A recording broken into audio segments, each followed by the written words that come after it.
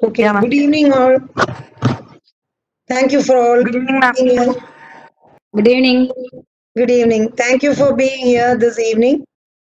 Today, we are pleased to welcome Selvi Ulagamal, a very special guest. Thank you so much, ma'am. She is an education counselor. She has given free counseling for schools and colleges, especially for government corporation and Kendriya Vidyalaya schools. Today, she gives a presentation on attitude determines your altitude. Everyone knows well that only our positive attitude will make us to reach greater heights. So with that, I ask you all to give your full attention to Selvi Ulagamal's presentation. Welcome, ma'am. Thank you so much. Yeah, thank you so much, ma'am. Thank you. அனைவருக்கும் மாலை வணக்கம்.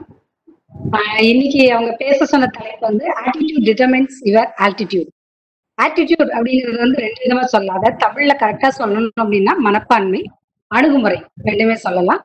இத பத்தி அதாவது அணுகுமுறையோ இல்ல ஒரு மனப்பான்மையோ ஒருத்தருடைய உயரத்திற்கு எப்படி உதவுது அப்படின்னு நம்ம பார்க்கலாம். ஃபர்ஸ்ட் நான் என்னை பத்தி சொல்லிக்கிறேன். நான் வந்து 2001 இருந்து ஐஏஎஸ் ஐபிஎஸ் ஸ்டூடெண்ட்ஸ் அது இல்லாமல் காம்படிட்டிவ் எக்ஸாமினேஷன் பண்ற எல்லா ஸ்டூடெண்ட்ஸ்க்குமே கைடன்ஸ் கொடுத்துட்டு இருக்கிறேன், கவுன்சிலிங் கொடுத்துட்டு இருக்கிறேன். 2015 வந்து நான் ஸ்கூல்ஸ் அண்ட் காலேஜஸ் வந்து ஆரம்பிச்சேன். ஸ்கூல்ஸ் அண்ட் காலேஜஸ் ஆரம்பிக்கும் போது எனக்கு முக்கியமா என்ன அப்படின்னா ஐஏஎஸ் ஐபிஎஸ் படிக்கிற ஸ்டூடெண்ட்ஸ் வந்து ஈஸியா நம்ம வந்து மீட் பண்ணி அவங்களுக்கு கைடன்ஸ் கவுன்சிலிங் கொடுத்துடலாம். ஆனா இவங்களுக்கு ஸ்கூல் ஸ்டூடெண்ட்ஸ் அப்படின்னு வரும்போது அவங்களுக்கு வந்து நிறைய விஷயங்கள் வந்து இருக்காங்க. அவங்களுக்கு இறங்கி போய் நல்லா புரியுறது போல சொல்லணும். அது மட்டும் இல்ல அடலசன்ட் ஏஜ் ஸ்டூடெண்ட்ஸ் வந்து நிறைய பேர் நான் ஹேண்டில் பண்றேன். 9, 10, 11, 12 அவங்களோட ஆட்டிடியூட் எப்படி இருக்கும் அப்படின்னு பாத்தீங்கன்னா நிறைய டைம்ல பாத்தீங்கன்னா நிறைய பாசிட்டிவும் இருக்கும், நிறைய நெகட்டிவ், ரெண்டுமே 50-50 சான்ஸ் இருக்கும். எங்கெங்கெல்லாம் 50-50 சான்ஸ் அப்படிங்கிறது காம்படிட்டிவ் எக்ஸாமினேஷன் ஸ்டூடெண்ட்ஸ் மற்ற ஸ்டூடெண்ட்ஸ் எல்லாருக்குமே நார்மல் பப்ளிக் எல்லாருக்குமே எப்பப்ப இருக்கும் அப்படிங்கறத பத்தி நம்ம பார்க்கலாம். ஆக்சுவலா நம்ம வந்து ஆட்டிடியூட் அப்படிங்கிறது சொன்னாலே மனப்பான்மை. வெள்ளத்தனையது மலர்நீட்டம், மாந்தர்தம் உள்ளத்தனையது உயர்வு. இந்த திருக்குறள்ல அழகா சொல்லியிருக்கிறாரு திருவள்ளுவர். அதாவது வெள்ளத்துல இருக்கக்கூடிய ஒரு மலர், இப்போ ஒரு தாமரைப்பூ இருக்குதுன்னு வச்சுப்போம். அந்த தாமரைப்பூவோட உயரம் எவ்வளவு அப்படின்னு நம்ம பார்க்கணும் அப்படின்னாக்கா அந்த தாமரைப்பூ வந்து இஞ்சி வச்சு அளக்கணும்னு அவசியம் இல்லை. அப்ப அந்த தாமரைப்பூவோட உயரத்தை நம்ம எப்படி தெரிஞ்சுக்கலாம் அப்படின்னாக்க தண்ணி எவ்வளவு உயர்ந்துகிட்டே போதோ அந்த தண்ணியோட மட்டம் தான் தாமரைப்பூவோட உயரம். சோ தண்ணி நீரோடைய மட்டம் தெரிஞ்சுட்டாலே போதும் அந்த தாமரைப்பூவோட உயரத்தை நம்ம தெரிஞ்சுக்க முடியும். அதே போலதான் ஒரு மனிதனுடைய உயரம் எவ்வளவு அப்படின்னு கேட்டா எண்ணத்தின் உயரமே மனிதனின் உயர்வு. அவன் எண்ணம் எப்படி இருக்குது அப்படின்னு நம்ம தெரிஞ்சுட்டோம் அப்படின்னாலே அதான் உன்னுடைய உயர்வு. ஒண்ணுமே இல்ல, நம்ம ஒரு இப்ப ரோட்ல நம்ம சாதாரணமா நம்ம போகும்பொழுது நிறைய விஷயங்களை நம்ம பார்ப்போம். பார்க்கும் பொழுது பாத்தீங்கன்னா நான் சில டைம்ல பாத்துருக்கிறேன், நம்ம பிளாட்ஃபார்ம்ல உட்கார்ந்துருக்கிறவங்க நிறைய ஃபேமிலிஸ் அப்படி தனித்தனியா தான் உட்கார்ந்துருப்பாங்க. அவங்க ரோடு வேலை ஏதோ ஒண்ணு பண்ணுவாங்க. பட் பாத்தீங்கன்னா சமைச்சு எல்லாரும் ஒன்னா உட்காந்து சாப்பிடுவாங்க. நீ பண்ணது நான் பண்ணது அப்படிலாம் கிடையாது. அவங்க எல்லாருமே ஷேர் பண்ணி சாப்பிடுவாங்க. இந்த ஷேரிங், அந்த உயரம், அதாவது எனக்கு வேணும் எனக்கானது அப்படின்னு இல்லாம எல்லாருக்கும் ஆனது அப்படிங்கிற மாதிரி ஒரு எண்ணம், அந்த சிந்தனை, பாசிட்டிவான ஒரு மனப்பான்மை. இதைதான் வந்து நம்ம சொல்றோம். எல்லா இடத்துலயும் நமக்கு வந்து இந்த மாதிரி பாசிட்டிவான எண்ணங்கள் இருந்தது அப்படின்னா கண்டிப்பா நம்மளுடைய வாழ்க்கையில வந்து உயர முடியும். அதனாலதான் ஆட்டிடியூட் டிட்டர்மின்ஸ் யுவர் ஆல்டிடியூட் அப்படின்னு சொல்றோம். ஸோ நெக்ஸ்ட் பார்த்தோம் அப்படின்னாக்கா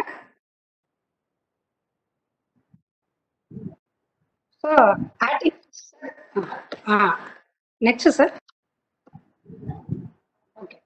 இப்ப வந்து நம்ம ஒரு ரீச் போனோம் அப்படின்னா நம்ம எப்பவுமே என்ன நினைக்கிறோம்னா நம்ம ஒரு ரீச் போறோம், ஒரு உயரத்துக்கு போறோம் அப்படின்னு நம்மளோட திறமை மட்டும்தான் அப்படிங்கிற மாதிரி இல்ல. திறமையோட நம்மளோட மனப்பான்மை வந்து பாசிட்டிவா இருக்கும்.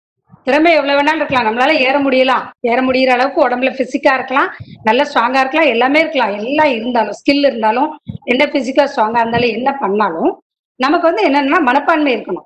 நல்ல பிசிக்கு நல்ல ஸ்ட்ராங்கா இருப்பாங்க, எல்லாமே இருக்கும்.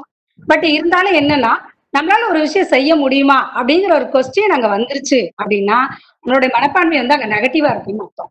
அப்ப நெகட்டிவா இருந்ததுன்னா கண்டிப்பா நம்மளால அங்க போக முடியாது. அதுக்கு ஒரு சின்ன தவளை கதை சொல்லுவாங்க. அதாவது ஒரு தவளை மட்டும், ஒரு எல்லா தவளைகளும் போட்டி போடுது, ஒரு உயரத்துல ஒரு மலை மேல ஏறுது, எல்லாம் ஓடி போகுது. போகலே பாதி தூரத்துல என்ன பண்ணுதுன்னா பாதி தவளைகள் நின்றுது. ஒரே ஒரு தவளை மட்டும் அந்த உயரத்தை போய் ரீச் ஆயிடுது. அப்ப அந்த ஒரு தவளை மட்டும் ரீச் ஆனதுக்கு காரணம் என்ன அப்படின்னு பார்க்கும்பொழுது கேட்டா, அந்த தவளைக்கு வந்து காது கேட்காது. ஏன் அப்படின்னா, மற்றதெல்லாம் முடியாது முடியாது முடியல, அப்படி முடியல, கால்வலி கைவலி சொல்லும் பொழுது இந்த தவளைக்கு காது கேட்கல. அதனால அது என்ன பண்ணுச்சு, எதையுமே அது கவனிக்கல. ஒரே இதா வந்து அதோட டார்கெட் என்னவோ அதை மட்டும் பார்த்துட்டு போச்சு. அதே போலதான் நிறைய இடத்துல நம்ம பாசிட்டிவா யோசிச்சுட்டு நம்மளுடைய கண்களை மட்டும் எங்க என்னத்தை பாக்குறோமோ அதை பார்த்துட்டு காதுகளை திறந்து வச்சுட்டு சிந்தனையை பாசிட்டிவா வச்சுட்டோம் அப்படின்னா, ஸோ ஆட்டோமேட்டிக்கா என்ன ஆயிடும் அப்படின்னாக்க நம்மளோட வேலைகள், நம்மளோட டார்கெட், நம்ம என்ன கோல் செட் பண்ணிருக்கோமோ அந்த கோலை வந்து அச்சீவ் பண்ண முடியும். கண்டிப்பா அச்சீவ் பண்ண முடியும். அண்ட் நெக்ஸ்ட், இப்ப ஆட்டிடியூட் அப்படின்னா என்ன அப்படின்னாக்க, முக்கியமா என்ன பாக்குறோம் அப்படின்னாக்க, ஆட்டிடியூட்ல என்னன்னா பர்சன்ஸ் மென்டல் ஸ்டேட். ஒரு மென்டல் ஸ்டேட் அப்படிங்கிறது என்னன்னாக்க எப்படி இருக்குது, பாசிட்டிவா இருக்குதா நெகட்டிவா இருக்குதா, இமோஷன் எப்படி இருக்குது, மூடு அந்த டைம்ல ஒரு சிச்சுவேஷன்ல நமக்கு மூடு எப்படி இருக்கு, அந்த மூடு வந்து நமக்கு எப்படி இருக்குதுன்னா ஃபீலிங்ஸ்ல வரும். And acting the feeling are thinking ரெண்டுமே வந்து நம்மளோட தாட்டை வந்து கம்ப்ளீட்டா வந்து பிளாக் பண்ணும். அது மாதிரி டிஸ்போசிஷன், அவுட்லுக், அப்ரோச் வந்து டோட்டலா டிஃப்ரெண்ட் ஆயிரும். எப்படி அப்படின்னாக்க ஒரு ஆட்டிடியூட் வந்து நெகட்டிவா இருக்கு. இப்போ காலையில நம்ம ஒரு ஆபீஸ்க்கு கிளம்புறோம். ஆபீஸ் கிளம்பும் பொழுது ஏதோ ஒரு விஷயம் நம்ம நினைச்ச விஷயங்கள் நடக்காம கொஞ்சம் மாறுதல் ஆகுது. ஃபார் எக்ஸாம்பிள் இப்ப சமைச்சிட்டு இருக்கும் பொழுது நம்ம வந்து காலையில ஆபீஸ்க்கு வேக வேகமா கிளம்பணும், குழந்தைங்களை ஸ்கூலுக்கு அனுப்பணும், மற்ற வேலைகள் பண்ணணும், எல்லாமே பண்றோம். பண்ணி முடிச்சுட்டு நம்மளும் கிளம்பணும். அப்ப கிளம்பும்போது திடீர்னு கரண்ட் போயிடுச்சுன்னு வச்சுக்கோங்க. நம்ம கரண்ட் போகுதுன்னா ஒண்ணு வந்து மிக்சி யூஸ் பண்ண முடியாது, இன்னொன்று வந்து ஹீட்டர் யூஸ் பண்ணி நம்ம குளிக்கிறதோ மற்ற வேலைகளோ பண்ண முடியாது. ஸோ இமீடியட்டா என்ன தோணும், போச்சு இன்னைக்கு ஃபுல் டே அவ்வளவுதான் முடிஞ்சு போச்சு அப்படின்னு உடனே நெகட்டிவ் தாட் வந்து மைண்ட்ல இருக்கு. ஸோ இந்த மூட் வந்து என்ன ஆயிடும்னா, அந்த அந்த திங்கிங் வந்து என்ன ஆயிடுதுன்னா அந்த மூட் வந்து ஸ்பாயில் ஆயிடும். ஸோ அது வந்து எங்கன்னா நம்மளோட ஃபீலிங்ல கொண்டு போயிடும். ஃபீலிங் என்ன ஆயிடும்னா சேட் ஃபீலிங்ல போயிடும். ஸோ ஆட்டோமேட்டிக்கா நம்ம அகத்தின் அழகு முகத்தில் தெரியும் அப்படிங்கிறது போல நம்மளோட டோட்டல் பாடி லாங்குவேஜ் வந்து மாறிடும். ஸோ டோட்டல் பாடி லாங்குவேஜ் மாறும்போது என்ன ஆகும்னா அடுத்தடுத்து பண்ணக்கூடிய வேலைகள் வந்து கண்டிப்பா நம்மளால பண்ண முடியாம போகும். ஸோ இது போல நம்ம வந்து என்ன பண்ணணும் அப்படின்னாக்க, ஒரு ஒரு டே ஸ்டார்ட் பண்றோம் அப்படின்னா அந்த டே வந்து முக்கியமா பாசிட்டிவா நல்ல ஹாப்பியா வந்து நம்ம ஸ்டார்ட் பண்ணோம்னா பிரச்சனையே இல்லை. மோஸ்ட் ஆஃப் த டேஸ் இந்த பேண்டமிக் சுச்சுவேஷனே எடுத்துப்போமே, இந்த சுச்சுவேஷன்ல டெய்லியே நம்ம என்ன பண்றோம் அப்படின்னா காலையில எழுந்தோட நம்மளோட ரொட்டீன் அப்படிங்கிறது இந்த சுச்சுவேஷன்ல மாறி போச்சு. இந்த ரொட்டீன் நம்ம ரொட்டீன் நம்ம ரெகுலரா வெளியில போயிட்டு இருக்கும்போது இருக்கக்கூடிய ரொட்டீன் எல்லாம் மாறி இந்த ரொட்டீனுக்கு நம்ம எல்லாம் இப்போ அடாப்ட் ஆயிட்டோம். அடாப்ட் ஆனா கூட சம்டைம்ஸ் நிறைய பேருக்கு அந்த நெகட்டிவ் ஃபீலிங் இருக்குது. நான் அப்படி இருந்தா அப்படி பண்ணியிருப்பேன், இப்படி இருந்தா அப்படி பண்ணியிருப்பேன், இந்த மாதிரியான நிறைய விஷயங்கள் நம்ம சொல்லிட்டு இருக்கோம். பட் எப்படி இருந்தாலும் நம்ம தான் பண்ணணும் அப்படிங்கிறது வந்து அதுக்குள்ள அடாப்ட் ஆயிட்டு பாசிட்டிவா போயிட்டே இருந்தோம் அப்படின்னா பிரச்சனையே வராது. ஆனா அதுக்குள்ள நம்ம போறதே இல்லை. நிறைய டைம்ல என்னன்னா எல்லாத்துக்குமே ஒரு காரணத்தை சொல்லிக்கிட்டே இருக்கோம். இதனாலதான் அப்படியாச்சு, அதனாலதான் இப்படியாச்சு அப்படிங்கறத நம்ம காரணத்தை சொல்லிக்கிட்டே இருக்கோம். அது நமக்கு தேவையில்லை அப்படின்னு நான் நினைக்கிறேன். எப்பொழுதுமே காரணங்கள் இருந்துட்டே தான் இருக்கும். ஒரு உயரம், ஒரு சிகரத்தை தொடணும் அப்படின்னா அந்த சிகரத்தை தொடுவதற்கான மனப்பான்மை எப்படி இருக்கணும். இப்ப எக்ஸாமினேஷன் எழுத வராங்க, காம்படிட்டிவ் எக்ஸாமினேஷன் எழுத வரும்பொழுது ஸ்டூடெண்ட்ஸ் ஃபர்ஸ்ட் கவுன்சிலிங் வரும்பொழுது முக்கியமா என்ன கேட்பாங்க அப்படின்னா, என்னால இது முடியுமா அப்படின்னு கேட்பாங்க. உன்னால முடியுமா முடியாதாங்கிறத நீ தான் சொல்லணும். என்னால முடியுமா மேடம், உன்னால முடியும், கண்டிப்பா முடியும். எப்ப முடியும் அப்படின்னாக்க நீங்க ரெடியா இருந்தீங்கன்னா கண்டிப்பா அது முடியும்.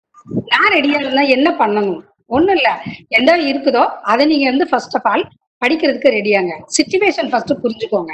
முதலாவது ஃபெயிலியர்ஸ் அப்படிங்கறத நீங்க அக்செப்ட் பண்றதுக்கு ரெடி ஆயிக்கோங்க. என்னன்னா பாசிட்டிவ்ஸ் விட நெகட்டிவ்ஸ் முதலாவது நம்ம தெரிஞ்சுட்டோம் அப்படின்னா அந்த நெகட்டிவ்ஸ் எப்படி நம்ம ஓவர் கம் பண்ணி வர்றது அப்படிங்கிறது நம்ம வந்து தெரிஞ்சுக்கலாம். ஸோ அதனால எப்பவுமே வரும்பொழுது என்ன பண்ணணும் அப்படின்னாக்க பாசிட்டிவ் அப்ரோச்ல நம்ம இருந்தோம் அப்படின்னா பிரச்சனை இல்லை. அது மாதிரி கேட்பாங்க. சம்டைம்ஸ் என்ன ஆகும்னா சில விஷயங்கள் அவங்களோட இதை ஃபீலிங்ஸ் எல்லாம் மாற்றும். நிறைய டைம்ல என்ன பண்ணுவாங்க அப்படின்னாக்க, நான் எக்ஸாமினேஷன் ப்ரிப்பேர் பண்ண போறேன் மேடம், ஆனா எக்ஸாமினேஷன் ப்ரிப்பேர் பண்ணும் பொழுது எனக்கு வந்து எப்படி அப்படின்னாக்க எக்ஸாமினேஷன் ப்ரிப்பேர் பண்றதுக்கு எனக்கு ஃபெயிலியரே பார்த்தல. இது வரைக்கும் நான் எல்லாத்துலயுமே நான் வந்து நான் என்ன நினைச்சிருக்கணும் அதை வந்து நான் அச்சீவ் பண்ணிட்டு தான் வந்திருக்கிறேன் அப்படிங்கிற மாதிரி வருவாங்க. ஓகே ரைட், அச்சீவ் பண்ணிடுவீங்க ரைட். பட் இந்த எக்ஸாமினேஷன் வந்து எனி காம்படிட்டிவ் எக்ஸாமினேஷன் அப்படிங்கிறது வந்து அப்படி கிடையாது. நம்ம எல்லாமே என்ன பண்றோமோ அப்படிங்கிறது வந்து நம்ம நிறைய விஷயங்கள் வந்து ஃபர்ஸ்ட் ஆஃப் ஆல் நம்ம மைண்டை வந்து என்ன பண்ணணும்னா பாசிட்டிவா மாற்றிக்கணும். நெகட்டிவ்ஸ் எல்லா இடத்துலயும் இருக்கும். நெகட்டிவ்ஸ் எப்படி ஓவர் கம் பண்றோம் அப்படிங்கிறதுல தான் பாசிட்டிவ்ஸ் இருக்குது. அதனால அதை நீங்க பாத்துக்கோங்க. பார்த்துட்டு முக்கியமா ஆரம்பிக்கும் பொழுது உங்களோட ஃபீலிங்ஸ் எப்படி இருக்கணும் அப்படின்னாக்கா ஹாப்பியா இருக்கும். எந்த ஒரு விஷயத்தையும் ஆரம்பிக்கும் பொழுது ஹாப்பியா ஆரம்பிச்சோம்னா அது கண்டிப்பா நல்லா இருக்கும். ஒண்ணும் இல்லை, இன்னைக்கு நாங்க ஸ்டார்ட் பண்ணும்பொழுது ஃபர்ஸ்ட் செக் பண்ணும் பொழுது சின்ன ப்ராப்ளம் இருந்தது, சின்ன சின்ன டெக்னிக்கல் ப்ராப்ளம் இருந்தது. ஸோ விஜய் சார் வந்து எனக்கு ஹெல்ப் பண்ணாரு. Very positive. கொஞ்சம் கூட எனக்கு கனெக்ட் ஆகல. ஃபர்ஸ்ட் வந்து வாய்ஸ் கனெக்ட் ஆகல, ஆடியோ கனெக்ட் ஆகல, அப்புறம் வீடியோ கனெக்ட் ஆகல. இமீடியட்டா அவர் இது பண்ணுங்க இது பண்ணுங்க இது பண்ணுங்கன்னு ஒவ்வொரு ஸ்டெப்பா பொறுமையா அழகா சொல்லி அழகா கொண்டாரு. சோ இதே டைம்ல வேற ஒருத்தங்களா இருந்தாங்கன்னா என்னது இது இது கூட தெரியல, இவங்க எனக்கு ஸ்பீச் கொடுக்க போறாங்க அப்படிங்கிறது போல இருக்கும். பட் அந்த சுச்சுவேஷனை புரிஞ்சுக்கிட்டு எதிராளியோட நிலைமை என்னன்னு தெரிஞ்சுக்கிட்டு செய்யறாங்க இல்லையா, இந்த ஃபீலிங் வந்து எப்படி இருக்கணும்னா நமக்கு மட்டும் இல்ல எதிராளிக்கும் வர வைக்கணும். அதுதான் வந்து என்னன்னா ஒருத்தங்க செய்யக்கூடிய வேலையை வந்து நம்ம பாசிட்டிவா அழகா கொண்டு போகணும். அண்ட் மூட் அப்படிங்கிறது நிறைய டைம்ல நம்ம என்ன பண்றோம் அப்படின்னாக்க நம்மளே ஸ்பாயில் பண்ணிக்கிறோம். எப்படி நம்மளே ஸ்பாயில் பண்ணிக்கிறோம் அப்படின்னாக்க ஒரு சின்னதா ஒரு வேலைக்கு ஆரம்பிக்கிறோம் அப்படின்னா அந்த வேலை வந்து நம்ம நினைக்கிற போல செஞ்சு முடிச்சிடணும் அப்படின்னு நம்ம நினைக்கிறோம். அந்த வேலை எந்த ஒரு வேலையா இருந்தாலும் நம்ம நினைக்கிறது போல செஞ்சு முடிச்சிட முடியுமா அப்படின்னா சில வேலைகள்ல சில விஷயங்கள் இருக்கத்தான் செய்யும். அதுக்கு ஒரு எக்ஸாம்பிள் என்ன அப்படின்னாக்க வேற ஒரு கண்ட்ரில இருந்து நம்ம கண்ட்ரிக்கு ஒரு லேடி வர்றாங்க. அந்த லேடி வரும் பொழுது அந்த ஹோட்டல்ல போய் தங்க போறாங்க. அந்த ஹோட்டல்ல தங்க போகும் பொழுது அந்த ரூம் பாய் வந்து அந்த லேடியோட எல்லா லக்கேஜ் எல்லாத்தையும் எடுத்துட்டு வந்து மெதுவா வந்து உங்களோட ரூம் வந்து மாடியில இருக்குது மேடம், செகண்ட் ஃப்ளோர்ல இருக்குது, ரைட் சைட்ல இருக்குது, ஓகே குட், ரூம் நல்லா தான் இருக்கும் அவங்க சொல்லிட்டே வராங்க. ஓகே குட், நல்லா தான் இருக்கும். அப்ப அவன் ரைட் சைட்ல இருக்கு. அப்ப ரைட் சைட்ல உள்ள போனோடனே அதுல வந்து ஒரே ஒரு சிங்கிள் பெட் தான் இருக்கும். ஓகே குட், நல்லா தான் இருக்கும். ஆனா விண்டோ வந்து எப்படி இருக்கும்னா லெஃப்ட் சைட்ல இருக்கும், உங்களுக்கு வந்து பெட்டுக்கு நேரம் இருக்காது. ஓகே குட், ரூம் ஒன்றும் பிரச்சனை இல்லை, நல்லா தான் இருக்கும். இப்படி சொல்லிக்கிட்டே ஒன்னொன்னா அவன் சொல்லிட்டே தான் வராங்க. ஸோ ரூம் உள்ள போனோடனே சூப்பர், வெரி குட், நல்லா இருக்குது ரூம், எனக்கு பிடிச்சிருக்கு அப்படின்னு சொல்லுவாங்க. ஸோ இந்த மாதிரியான ஒரு ஆட்டிடியூட் எங்க ஒரு இடத்துக்கு உள்ள போகும் பொழுதும் யார் வேணா சுத்தி என்ன வேணா சொல்லட்டும், என்ன வேணாலும் நடக்கட்டும், ஃபர்ஸ்ட் ஆஃப் ஆல் நம்மளோட மைண்ட் அது நல்லா தான் இருக்கும் அப்படின்னு நம்ம நினைச்சிட்டு போனோம் அப்படின்னா கண்டிப்பா அங்க போய் பண்ணக்கூடிய வேலைகள் நல்லதா இருக்கும். இல்ல இது எப்படி இருக்க போகுது அப்படின்னு நம்ம பயந்துட்டு நம்ம ஒரு வேலையை பண்ணணும், இல்ல இது முடியுமா முடியாதான்னு பயந்துட்டு பண்ணணும் அந்த வேலையை அப்படின்னா கண்டிப்பா அது வந்து எப்படின்னா பண்ண முடியாம போகும். இல்லைன்னா நமக்கு என்ன ஆகும்னா நம்மளோட மூடு வந்து ஸ்பாயில் ஆகும். அப்புறம் மைண்ட் செட் பாத்தீங்கன்னா நிறைய பேரோட மைண்ட் செட் எப்படி இருக்குன்னா மென்டல் பிளாக், சின்ன சின்ன மென்டல் பிளாக்ஸ். இது வந்து நம்மளே உருவாக்கிக்கிறது. நிறைய இடத்துல வந்து நம்மளே வந்து அடில் போட்டுக்கிறது. இது வந்து கண்டிப்பா என்னால முடியாது, இது செய்ய முடியாது, அது அப்படி முடியாது, இப்படி முடியாது, இந்த மாதிரி ஒரு மைண்ட் செட் நம்ம வச்சுக்கிறோம். ஒண்ணும் இல்ல, நம்ம பிள்ளைங்களே வச்சுப்போமே, நம்ம குழந்தைங்களை வச்சுப்போமே. குழந்தைங்க கிட்ட நம்ம சொல்லும் பொழுது ஒரு விஷயத்த அவங்க செய்யறாங்க, இனிஷியேட் எடுக்கிறாங்க அப்படின்னா அதை இனிஷியேட் பண்ற விஷயங்களை நம்ம அப்ரிஷியேட் பண்றோமோ இல்லையோ டிஸ்கரேஜ் பண்ணாம இருக்கவே மாட்டோம். ஏதாவது ஒரு பாயிண்ட் ஆகுது ஃபர்ஸ்ட் எடுத்த உடனே நெகட்டிவ் சொல்லாதீங்க. நெகட்டிவ், ஏன்னா உங்களோட மென்டல் பிளாக் ஆகுது. சில விஷயங்கள் வந்து நீங்க வந்து தப்பா புரிஞ்சிருப்பீங்க, அது வந்து தப்பா இருக்கணும்னு அவசியம் கிடையாது. அந்த மென்டல் பிளாக்கை எடுத்துருங்க. அந்த குழந்தைங்க ஒண்ணு பண்ண போறாங்க அப்படின்னா அதை வந்து என்ன பண்ண போற மெதுவா நிதானமா கேளுங்க. கேட்டுட்டு அந்த ஆட்டிடியூட் வந்து அவங்களோட ஆட்டிடியூட் எப்படி இருக்குன்னு பாருங்க. ஏன் அதை பண்ண போறாங்கன்னு பாருங்க, எப்படி பண்ண போறாங்கன்னு பாருங்க. சோ அதை பார்த்துட்டு அதுக்கு தகுந்த மாதிரி உங்களோட மைண்ட் செட்டை மாத்திட்டு அப்புறமா நிதானமா அதுல சொல்லுங்க அதோட டிராபேக்ஸ் கொஞ்சம் இதெல்லாம் இருக்குதுக்கன்னா இதெல்லாம் நீ தெரிஞ்சுக்கிட்ட அப்படின்னா நீ எப்படி ஓவர் கம் பண்ணணுங்கிறது உனக்கு தெரியும். ஒரு விஷயம் ஒன்றும் இல்லை, 10th முடிச்சோடனே கவுன்சிலிங் கூட்டிட்டு வருவாங்க. கூட்டிட்டு வரும்பொழுதே பேரண்ட் வந்து அவங்க ஒரு மைண்ட் செட்ல தான் வருவாங்க. என்ன மைண்ட் செட்ல வருவாங்க அப்படின்னா 10th முடிச்ச உடனே மேக்ஸ், பிசிக்ஸ், கெமிஸ்ட்ரி கோர்ஸ் தான் எடுக்கணும் அப்படின்னு அவங்க மைண்ட் செட்ல வருவாங்க. இவங்க பையன் என்ன சொல்லுவாங்கன்னா நான் வந்து காமர்ஸ் அக்கௌண்டன்சியோ இல்ல வேற கம்ப்யூட்டர் சயின்ஸ் குரூப்போ எடுக்கணும்னு சொல்லிட்டு இவங்க வருவாங்க, பையனோ பொண்ணோ வருவாங்க. பேரண்ட் வந்து என்ன சொல்லுவாங்கன்னா இல்ல மேடம், நான் வந்து ஸ்கோப் வந்து ப்ராடா வச்சுக்கணும், அதனாலதான் நான் இந்த குரூப் எடுக்க சொல்றேன். அதனால இவங்க வந்து காமர்ஸ் எடுத்தாங்கன்னா இது வந்து ரொம்ப நேரோ ஆயிடும், அதனால இது வேண்டாம்னு நான் நினைக்கிறேன். ஏன் நேரோ ஆயிடுமா ப்ராடா இருக்கா நீங்க பையன்கிட்டயே பொண்ணுகிட்டயே கேளுங்க. அதை விட்டுட்டு நீங்களே ஏன் உங்களோட ஆட்டிடியூட் வந்து நெகட்டிவா பிக்ஸ் பண்றீங்க, அந்த மைண்ட் செட்டை ஏன் அப்படி பிக்ஸ் பண்றீங்க, பண்ணாதீங்க. அப்புறம் அந்த பையனை பொண்ணுகிட்டயே கேட்டீங்கன்னா அவங்க அவ்வளவு சொல்லுவாங்க, அவங்க என்ன பண்ண போறாங்க, அவங்க ட்ரீம் எதிர்காலத்துல என்னென்ன பண்ணணும், எப்படி போகணும். அவங்க சில பசங்க எல்லாம் சொல்லுவாங்க நாங்க இந்த கோர்ஸ் எடுத்துட்டு இது ஹியூமானிட்டி எடுக்கும் பொழுது எங்களுக்கு வந்து என்ன ஆகும்னா நாங்க ஐஏஎஸ் ஐபிஎஸ்ஓ இல்ல டிஎன்பிஎஸ்சி எக்ஸாமினேஷன் எழுதுறதுக்கு எங்களுக்கு யூஸ்ஃபுல்லா இருக்கும். அவங்களோட டார்கெட் வந்து பாத்தீங்கன்னா பயங்கர ஹை லெவலா இருக்கும். என்னோட டார்கெட் இதான், இந்த கோல் தான் நான் செட் பண்ண போறேன், இந்த டார்கெட் நான் அச்சீவ் பண்ணுவேன் அப்படிங்கிற மாதிரி பிக்ஸ் பண்ணுவாங்க. சோ இவங்க வந்து என்ன பண்ணுவாங்க பேரண்ட்ஸ் அப்படின்னாக்க அது அந்த இடத்துல ஒரு ஹடில பண்ணுவாங்க, அது தேவையில்லைன்னு. சோ முடிஞ்ச வரைக்கும் உங்களோட மைண்ட் செட்டை மற்றவங்க கிட்ட திணிக்க கூடாது. அப்படி திணிக்காம இருக்கும் பொழுது என்ன ஆகும்னாக்க ஒரு அவுட்லுக் வந்து நல்லா இருக்கும். அதர்வைஸ் நம்ம யாரும் நம்மளோட பர்சனாலிட்டி நம்மளை பத்தியும் நம்ம வெளியில காமிக்கிறோம், எதிராளியை பத்தியும் நம்ம வந்து தப்பா புரிஞ்சுக்கிறோம் நிறைய இடத்துல. ஸோ இந்த ஆட்டிடியூட் வந்து எப்பவுமே நெகட்டிவாவே இருக்கக்கூடாது, பாசிட்டிவா இருக்கும். அண்ட் இன்னொன்னு என்ன அப்படின்னாக்கா நம்ம எப்பவுமே நம்மள வந்து ஹையர் பொசிஷன்ல வச்சுட்டு நம்ம என்ன பண்றோம் அப்படின்னாக்கா நம்ம தான் பெரிய ஆளு, நமக்கு கீழே யாருமே கிடையாது அப்படிங்கறது கூட நம்ம நினைச்சுக்கிறோம். எல்லாமே நம்ம தான் பெரிய ஆளு இல்லவே இல்லை. நமக்கு எப்பவுமே நம்ம கண்ணாடி பாக்குறோம் டெய்லி. ஏன் கண்ணாடி பாக்குறோம் அப்படின்னு குழந்தைங்க கிட்ட நான் ஸ்கூல் போகும்போது கேட்பேன் பசங்க கிட்ட, கண்ணாடி டெய்லி பாக்குறேன்ல, என்ன கண்ணாடியில என்ன பாக்குறேன் என்ன பாக்குறேன் அப்படின்னு கேட்டோன்னே எல்லாம் சிரிப்பாங்க. சிரிச்சுட்டு மேடம் நாங்க அழகா இருக்கணும்னு சொல்லி பாக்குறோம் கண்ணாடி. சரி எல்லாம் தான் பாக்குறீங்க அழகா இருக்கேன்னு திருப்தியா நீ தலை சீவிடுற, பவுடர் போடுற, எல்லாம் பண்ணிடுற, முடிச்சிடற. திருப்பி வரும் பொழுது ஒரு காரோ இல்ல ஸ்கூட்டியோ ஏதோ ஒண்ணு நிக்குதுன்னா அந்த கண்ணாடியும் பார்த்து உன் முடியெல்லாம் சரி பண்ணிக்கிறேன்ல, இது யாருக்காக? அப்ப அந்த பசங்க சொல்லுவாங்க, மேடம் அதுவும் வந்து கலைஞ்சிருந்துன்னா முடி சரி பண்றதுக்கு நம்ம அங்க மற்றவங்களுக்கு பார்க்கும் பொழுது நான் அழகா இருக்கணும் அப்படின்றதுக்காக நான் வந்து பண்றேன் அப்படின்னு. எப்பொழுதுமே மற்றவங்களுக்கு அழகா இருக்கணும், உன்னோட பிசிக்கை வந்து சரி பண்ணிக்கிறேன் இல்லையா? பிசிக்கலா நான் வந்து வெளியில பார்க்கும்பொழுது வெளித்தோற்றம் வந்து அழகா இருக்கணும்னு நீ நினைக்கிறே இல்லையா? அதே வந்து நீ வந்து உன்னோட மைண்ட் பாசிட்டிவா இருக்கணும்னு எப்பவாவது நீ நினைச்சிருக்கிறியா? பாசிட்டிவா இருந்தாதானே நல்லது.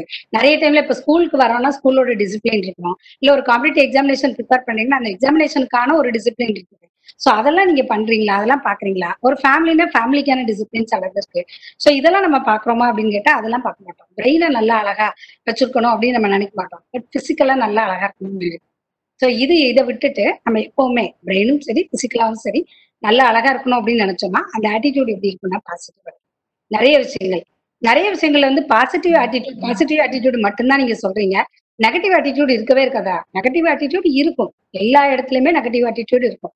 அந்த நெகட்டிவ் ஆட்டிடியூட எப்படி நம்ம ஓவர் கம் பண்றோம் அப்படிங்கறதே தான் அந்த நியூட்ரல் ஆட்டிடியூட் வந்து வேலை செய்யும். அதனால பாசிட்டிவ் அப்படிங்கிறது என்ன அப்படின்னாக்க, ஒரு சின்ன வேலை பண்றோம் அப்படின்னாலும் அந்த வேலையில எப்படி நம்ம எடுத்துக்கிறோம். ஒரு சின்ன நரி இருக்குது. அந்த நரி வந்து காட்டுக்குள்ள அப்படி போகுது. பயங்கர பசி. பசினா அப்படி ஒரு பசி. என்ன கிடைச்சாலும் சாப்பிடலாம் புடிச்சு அப்படிங்கிற மாதிரி ஒரு பசி. அந்த பசியில என்ன பண்ணுது? அது மெதுவா நடந்து போயிட்டே இருக்குது. நடந்து போகும் பொழுது அதோட நிழல் என்ன பண்ணுதுன்னா முன்னாடி தெரியுது. அதுக்கு முன்னாடி சின்னதா தெரியுது. காலையில கிளம்பி போகும்போது அதோட நிழல் சின்னதா தெரியுது. அப்ப அதுக்கு தோணுது, நமக்கு முன்னாடி ஏதோ சின்னதா வருது, இதை அடிக்கலாமா அப்படின்னு யோசிக்குது. அப்ப யோசிக்கும் போது அது சொல்லுது, அதோட மைண்ட் அந்த நெகட்டிவ் அப்ப ஒர்க் அவுட் ஆகுது. அப்ப என்ன சொல்லுது? இல்ல இது சின்னதா தான் இருக்கு, இன்னும் கொஞ்சம் தூரம் போகும், இன்னும் கொஞ்சம் பெருசா நமக்கு கிடைக்கும். அப்ப அதை நம்ம பார்க்கலாம் அப்படின்னு சொல்லிட்டு இன்னும் கொஞ்சம் போகுது. இன்னும் கொஞ்சம் போக போக சூரியன் மேல வர வர வர அதோட இது வந்து நீளமா தெரியுது பெருசா. அதோட இது பெருசா ஆக ஆக அப்ப கூட அதுக்கு என்ன தோணுதுன்னா இன்னும் பெருசா வரும் இன்னும் பெருசா வரும்னு பசி ரொம்ப ஜாஸ்தி இருக்கு இருந்தா கூட அது வந்து என்ன பண்ணுது அப்படின்னாக்க இன்னும் அதோட ஆசை இன்னும் பெருசா கிடைக்கக்கூடிய ஒரு வாய்ப்புகளை பயன்படுத்தாம இன்னும் பெருசா ஏதாவது கிடைக்கும் இன்னும் பெருசா ஏதாவது கிடைக்கும்னு சொல்லிட்டு போய்கிட்டே இருக்குது. சோ போய்கிட்டே இருக்கும் பொழுது என்ன ஆகுது அப்படின்னாக்க ஒரு பீரியட்ல கரெக்டா 12 o'clock ஆகுது. சூரியன் வந்து தலைக்கு நேரம் வந்துருது. அதோட உருவம் மெதுவா மறைஞ்சு சுத்தமா அதோட நிழல் இல்லாம ஆயிடுது. இப்போ அதுக்கு வந்து ஒரு பயம் வந்துருச்சு. என்ன அப்படின்னாக்க நமக்கு முதல்ல சின்னதா ஏதோ நம்ம முன்னாடி இருந்தது, அதையாவது சாப்பிட்டுருக்கலாம். இல்ல வேற ஏதாவது நம்ம வர வர கொஞ்சம் பெருசா வந்துட்டு இருந்தது, இதை விட பெருசா ஆகணும்னு ஆசைப்படும் போது என்ன ஆயிடுச்சு? குறைஞ்சு கடைசியில நம்மளே காணாம போயிட்டோம் போல, நம்ம செத்து போயிருவோம் போல அப்படின்னு ஒரு பயம் வந்துருது. சோ இதே போலதான் வரக்கூடிய ஒரு ஆப்பர்ச்சுனிட்டி நம்ம மிஸ் பண்ணிட்டோம் அப்படின்னா நம்மளே பார்த்து பயந்துக்கிற மாதிரி ஒரு நெகட்டிவான ஒரு சிச்சுவேஷன், நெகட்டிவ் ஆட்டிடியூட் இல்லை. சோ அந்த நரி வந்து என்ன யோசிச்சது? அது நிழல் தான் இருந்தா கூட அது என்ன யோசிச்சது அப்படின்னாக்க சின்னதாகி பெருசாகி வரும்போது அதோட நெகட்டிவ் வந்து என்ன சொல்லுச்சு? பாசிட்டிவா யோசிச்சது பெருசா வரட்டும். பட் அது என்னாச்சுன்னா ஓவர் த பீரியடு வெயிட் பண்ணி கடைசியில நெகட்டிவ் ஆயிடுச்சு. ஸோ எந்த ஒரு விஷயத்தையும் நம்ம ஓவர் திங்கிங்ல போய் ரொம்ப யோசிச்சு ரொம்ப புரட்டிட்டு இருந்தோம் அப்படின்னாக்க அது கடைசியில என்ன பண்ணா அது நெகட்டிவ் ஆகும். அதனால நமக்கு ஸ்ட்ரெஸ், நிறைய விஷயங்கள் ஸ்ட்ரெஸ் அப்படிங்கிறது இருக்கு. அது மாதிரி பாசிட்டிவ் நெகட்டிவ் இன்னொன்னு என்ன சொல்லலாம் அப்படின்னாக்க ஒரு டம்ளர் இருக்குன்னு வச்சுக்கோம். இப்ப பாசிட்டிவான ஒரு பர்சன் கிட்ட நீங்க கேட்டீங்க அப்படின்னா என்ன சொல்லுவாங்க அப்படின்னா ஒரு டம்ளர்ல தண்ணி இருக்குது, பாதி தண்ணி இருக்குது அப்படிங்கறது பாசிட்டிவான ஒரு பர்சன் சொல்லுவாங்க. அட் த சேம் டைம் இன்னொரு நெகட்டிவான ஒரு பர்சன்ட கேட்டீங்கன்னா எம்டினஸ் தான் உங்களுக்கு தெரியும். சோ பாசிட்டிவ் நெகட்டிவ் அப்படிங்கிறது நம்ம பார்க்கக்கூடிய அணுகுமுறையில தான் இருக்கு. நம்மளுடைய மனப்பான்மையில தான் இருக்கு. நம்மளுடைய மனப்பான்மை எப்படி இருக்கணும் அப்படின்னாக்க எது அதாவது ஃபுல்லா இருக்கா ஹாஃபா இருக்குங்கிறது இல்ல, அதை நம்ம எப்படி அப்ரோச் பண்றோம் அப்படிங்க. சார் மற்றவங்க மியூட் பண்ணிக்கோங்க சார். சோ நம்ம பாசிட்டிவா நெகட்டிவா அப்படிங்கறது நம்மளோட அப்ரோச்ல தான் இருக்கு. சோ அந்த அப்ரோச் எப்படி இருக்கணும் அப்படிங்கறது வந்து நம்ம தான் டிசைட் பண்றோம். மேம் ஒரே ஒரு நிமிஷம். Vijay sir, can you mute other participants please? Vijay sir, can you mute other participants?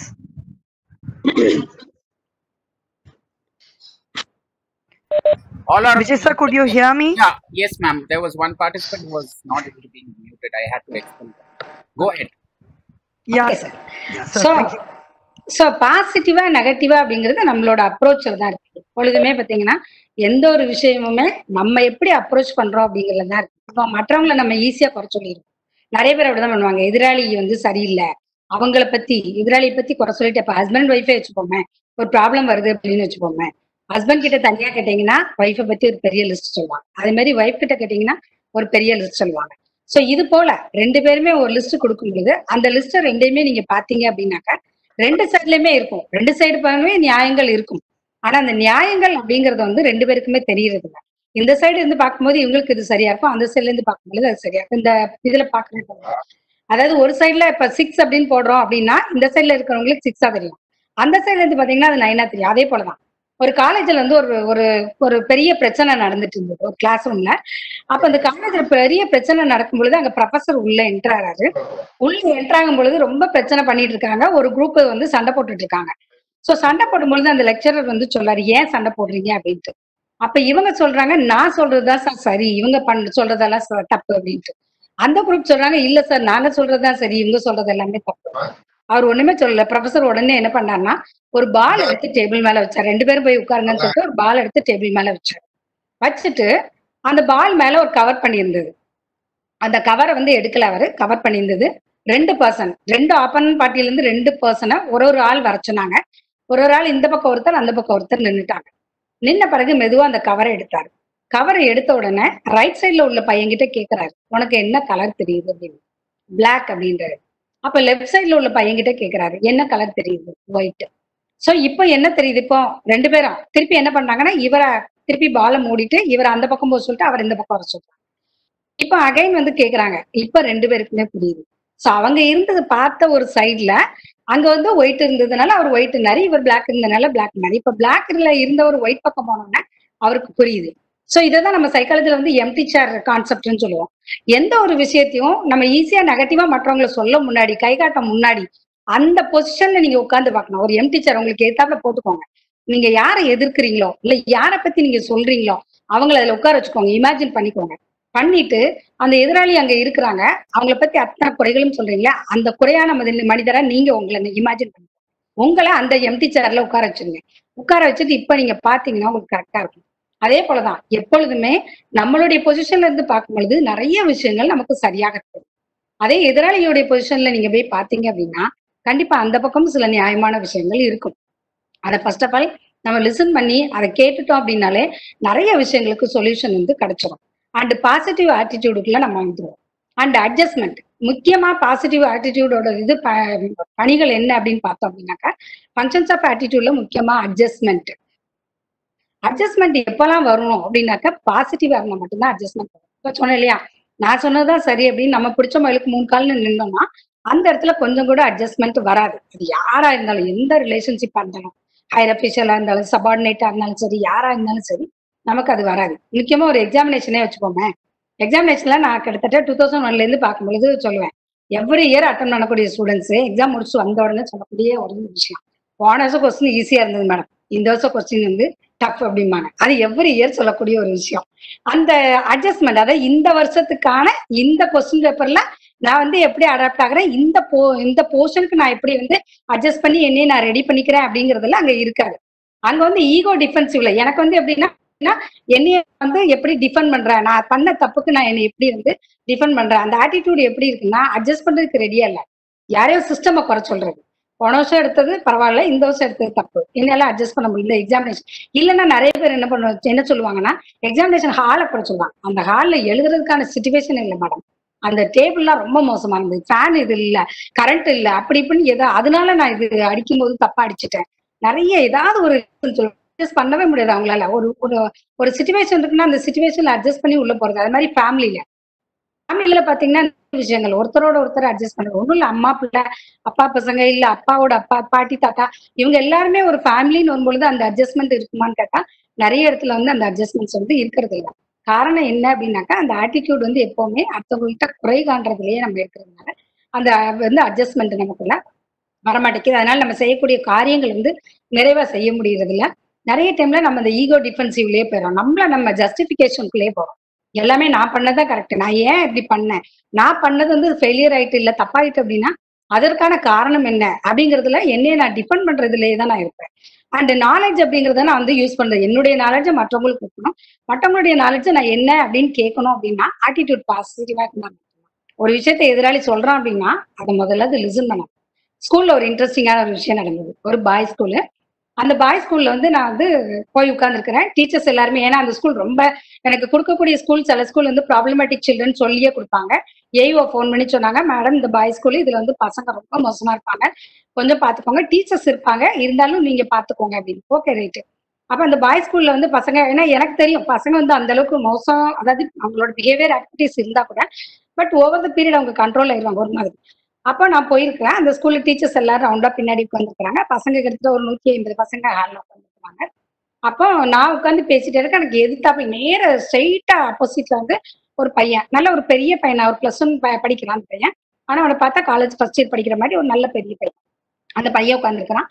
அவன் பக்கத்துல அவனுக்கு தனியா ஒரு டீச்சர் உட்காந்துருக்காங்க. நான் ஸ்பீச் கொடுத்துட்டே இருக்கிறேன். ஸ்பீச் கொடுத்துட்டே இருக்கும் பொழுது அந்த பையன் வந்து என்ன பண்றான் அப்படின்னாக்கா, ஏதோ பண்ணிட்டே இருக்கான், நோண்டிட்டே இருக்கான், டேபிள்ல ஒர்க் பண்றான், அதை பண்றான், இதை பண்றான், ஏதோ பண்ணிட்டே இருக்கான். பட் கவனிக்கவே இல்லை. அவன் நேரம் உட்கார்ந்துருக்கனால டீச்சருக்கு என்ன ஆகுதுன்னா, ஐயோ மேடம் ஸ்பீச் கொடுக்குறாங்க, இவன் அவங்கள வந்து டிஸ்டர்ப் பண்ணிக்கிட்டே இருக்கிறானே, இவனை நம்ம என்ன பண்றதுன்னு சொல்லிட்டு அவங்க தோல்ல தட்டிட்டே இருக்காங்க அந்த பையனை. சும்மா இருடா கவனிடா, சும்மா இருடா கவனிடா, மெதுவா சொல்லிக்கிட்டே இருக்கிறாங்க. நான் இதை பார்த்துட்டே இருக்கேன். ஏன்னா எனக்கு வந்து ஸ்பீச் கொடுக்க ஆரம்பிச்சிட்டேன் அப்படின்னா என்னை எதுவுமே டிஸ்ட்ராக்ட் பண்ண முடியாது. ஒன்ஸ் நான் டிசைட் பண்ணிட்டேன் அப்படின்னா ஸ்பீச் போயிட்டே இருக்கும் ஃப்ளோல. அப்போ அந்த ஃப்ளோ போயிட்டே இருக்குது. அவனை பார்த்துட்டே இருக்கிறேன். பட் டீச்சர் ரொம்ப டிஸ்டர்ப் ஆறாங்க. அப்போ ஒரு பீரியட்ல டீச்சர் ரொம்ப டிஸ்டர்ப் ஆனோடனே எனக்கு வந்து என்னாச்சுன்னா, டீச்சரை பார்த்தா பாவமா இருந்துச்சு. சரி அப்படி நிப்பாட்டிட்டு நான் மெதுவா அந்த பையன்கிட்ட கேட்டேன், தம்பி நீ என்ன ஆகணும்னு நினைக்கிற அப்படின்னு கேட்டேன். அவனுக்கு பயங்கர குஷி ஆயிட்டான். அவன் அந்த கேள்வியை எதிர்பார்க்கல. நான் நிப்பாட்டிட்டு அந்த கேள்வியை வந்து நான் கேட்பேன். டக்குன்னு எழுந்தான். எழுந்துட்டு நான் எம்எல்ஏ ஆக போறேன் மேடம் அப்படின்னா. எனக்கு பயங்கர சந்தோஷம். எல்லாரும் சிரிச்சாங்க. அந்த பசங்க கிட்ட சிரிக்காதீங்க, அவன் என்ன ஆக போறேன் அப்படிங்கறத அழகா சொல்றான், தைரியமா சொல்றான். எம்எல்ஏ ஆக போறேங்கிறத அவன் அழகா சொல்றான். ஏன் இதுல என்ன தப்பு, இதுல சிரிக்கிறதுக்கு என்ன இருக்கு? ஓகே தம்பி நீ எம்எல்ஏ ஆக போறேன்னு சொல்ற இல்லையா, அதற்கான தகுதிகள் எல்லாம் உங்ககிட்ட இருக்குதா, அதற்கான குவாலிபிகேஷன் என்னன்னு உனக்கு தெரியுமா? தெரியும் மேடம். இந்த ஸ்கூல்ல இருந்து நான் என்ன சொன்னாலும் யாருனாலும் கேட்பாங்க, டீச்சர் கேட்பாங்க, ஸ்டூடெண்ட்ஸ் கேட்பாங்க, எல்லாருமே கேட்பாங்க. அவனே டீச்சர் சொன்னாங்க, அவன் சொல்றதான் நாங்க கேட்கணும் மேடம் அப்படின்னு அவங்க டீச்சர் சிரிச்சு சொல்லிட்டு இருந்தாங்க. அப்ப நான் சொன்னேன், ஓகே குட், உனக்கு அந்த லீடர்ஷிப் குவாலிட்டி, எல்லாரும் உனக்கு சொல்றதை கேட்கணும் அப்படின்னு நினைக்கிறேன், நீ எல்லாரையும் கண்ட்ரோல் பண்ணணும் அப்படிங்கறத எப்படி கண்ட்ரோல் பண்ற?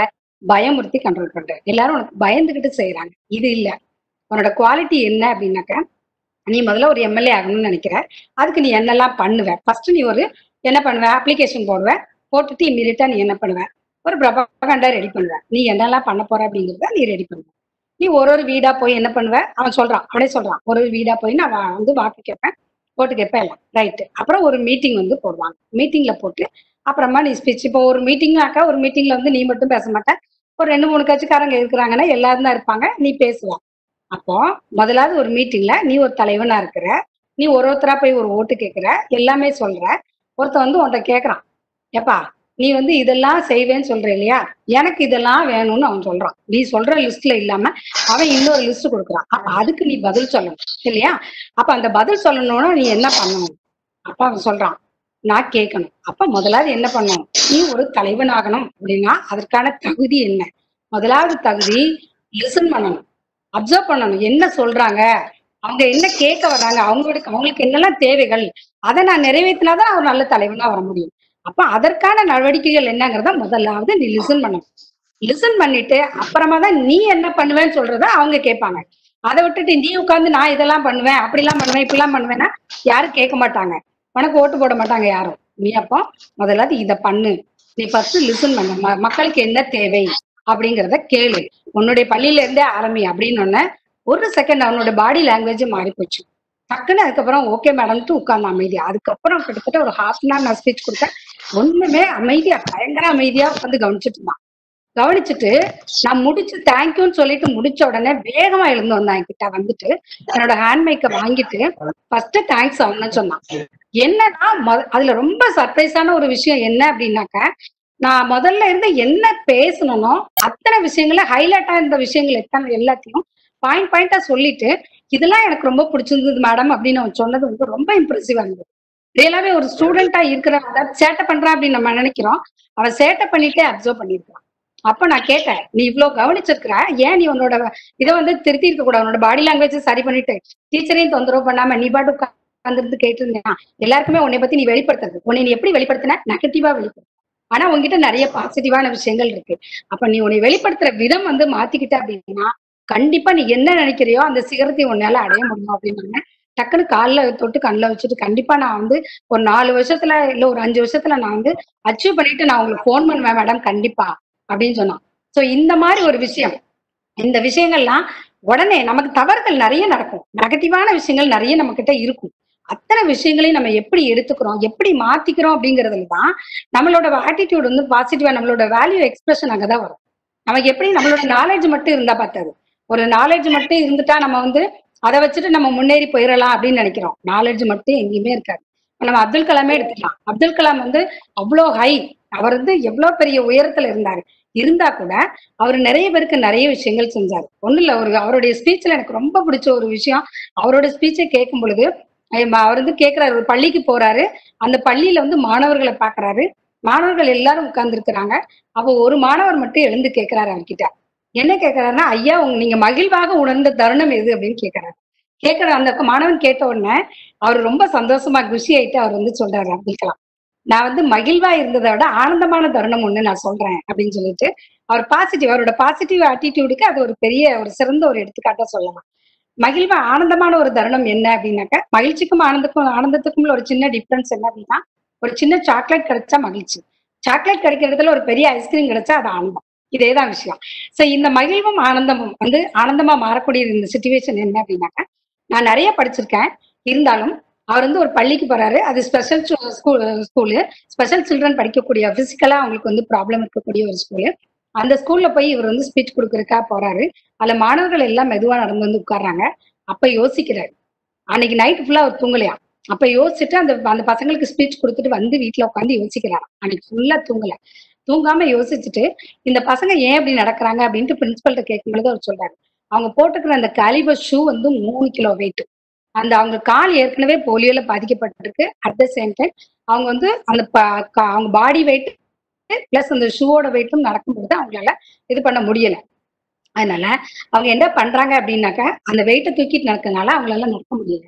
அதனால அவங்க என்ன பண்றாங்கன்னா ஸ்லோவா நடந்து வராங்க. அப்ப அன்னைக்கு நைட் ஃபுல்லா உட்காந்து யோசிச்சு அன்னைக்கு எஃப்ஆர்ஓ ஃப்ளோர் ரியாக்ஷன் ஆர்த்தோசிஸ் அப்படின்னு சொல்லி ஒரு மெட்டீரியல், ராக்கெட் தயாரிக்கிற மெட்டீரியல்ல ஒரு ஷூ, காலிபர் ஷூ பண்ணி அந்த பையனுக்கு அடுத்த நாள் காலில் போட்டு நடக்க சொன்னாராம், ஓடணும்.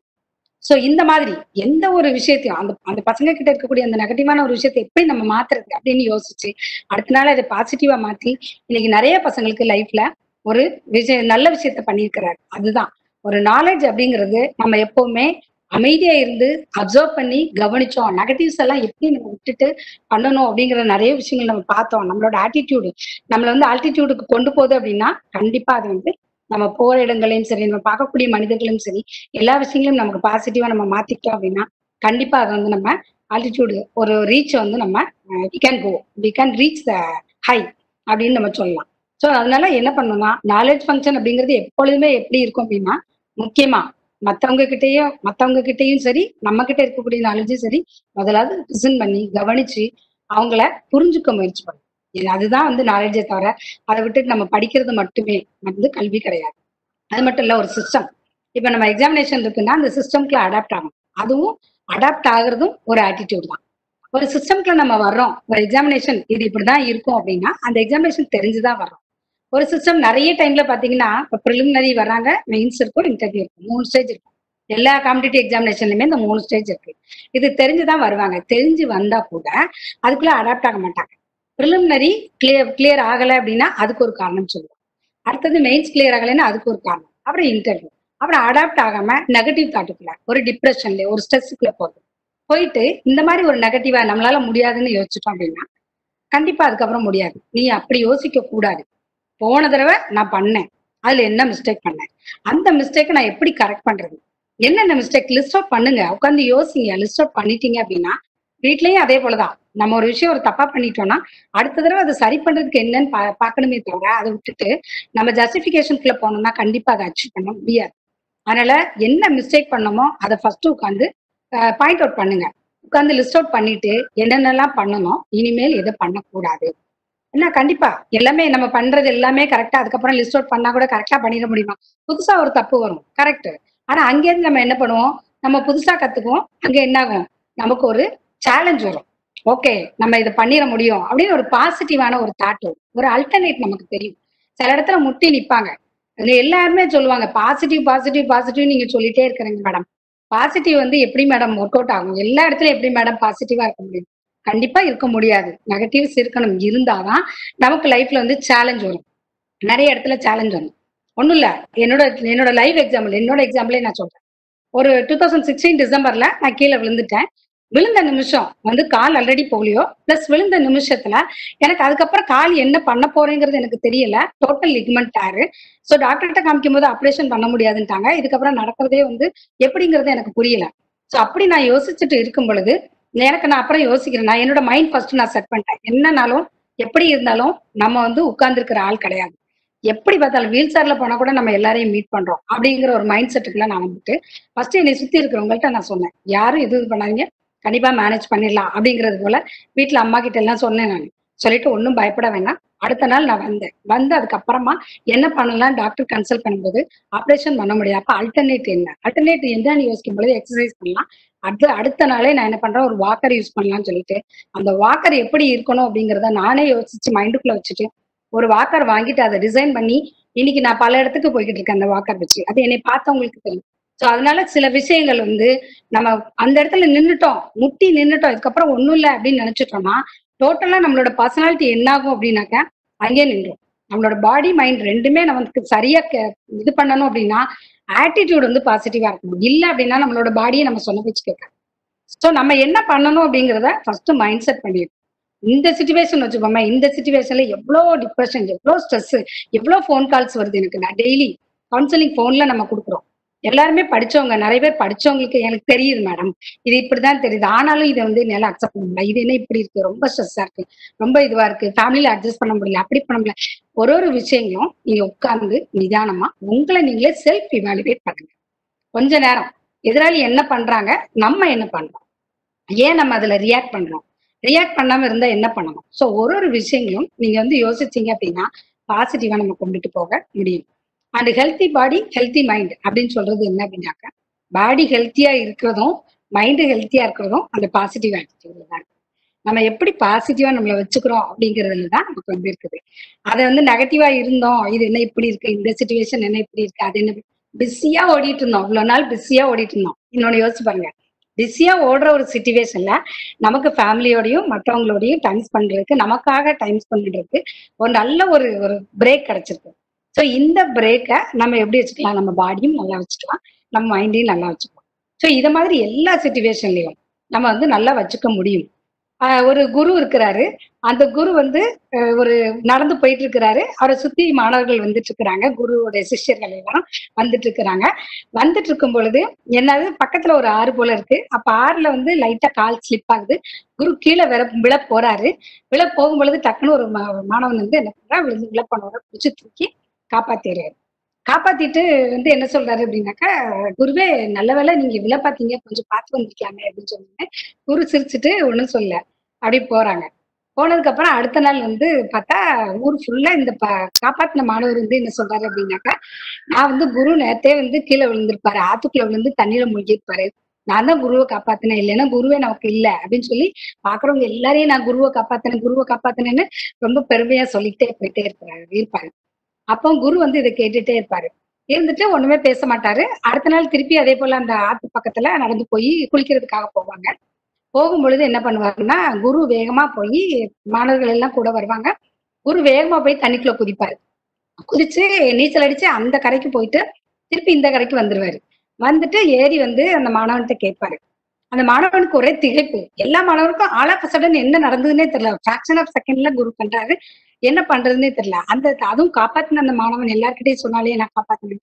அந்த மாணவன் ஒரு திகைப்புல இருப்பான். அப்படியே நிக்கிறான். நின்றுட்டு அப்புறமா வந்து கேட்கிறான், என்ன குருவே இப்படி பண்ணிட்டீங்க, பயந்து போயிட்டோம் நாங்க. அப்ப இவர் வந்து சொல்றாரு, நீ எல்லார்கிட்டையும் சொன்ன இல்லையா நான் காப்பாத்திட்டேன்னு. நேத்துக்கு நீ வந்து என்னை காப்பாத்தினதுங்கிறது அந்த சிச்சுவேஷன்ல நடந்த ஒரு விஷயம். அதாவது எந்த ஒரு விஷயத்தையும் நெகட்டிவா ஒரு விஷயம் நடக்குது அப்படின்னா அந்த நெகட்டிவ் வந்து நீ வந்து என்ன பண்ணக்கூடாது, அதையே வந்து நினைச்சிட்டு சொல்லிட்டு வந்து உன்னாலதான் நடந்தது அப்படின்னு நீ சொல்லிக்கிட்டே இருந்தேன்னு வச்சுக்கோங்க, உன்னை வந்து அந்த மென்டல் பிளாக் வந்துடும் அந்த இடத்துல. அதுக்கு மேல உன்னை வந்து பண்ண விடாது. ஓகே ரைட், அந்த சுச்சுவேஷன்ல நீ குருவை காப்பாற்றின அப்படிங்கிறது உண்மை. பட் குருவுக்கான திறமைகள் என்ன இருக்குது அப்படிங்கறத நீ பார்க்க விட்டுட்ட. எனக்கு நீச்சல் தெரியும் நல்லா, நான் போயிட்டு இப்ப அந்த கரைக்கு போயிட்டு இந்த கரைக்கு வந்து இருக்காங்கன்னா உனக்கு புரிய வைக்கணும் அப்படிங்கிறதுக்காக.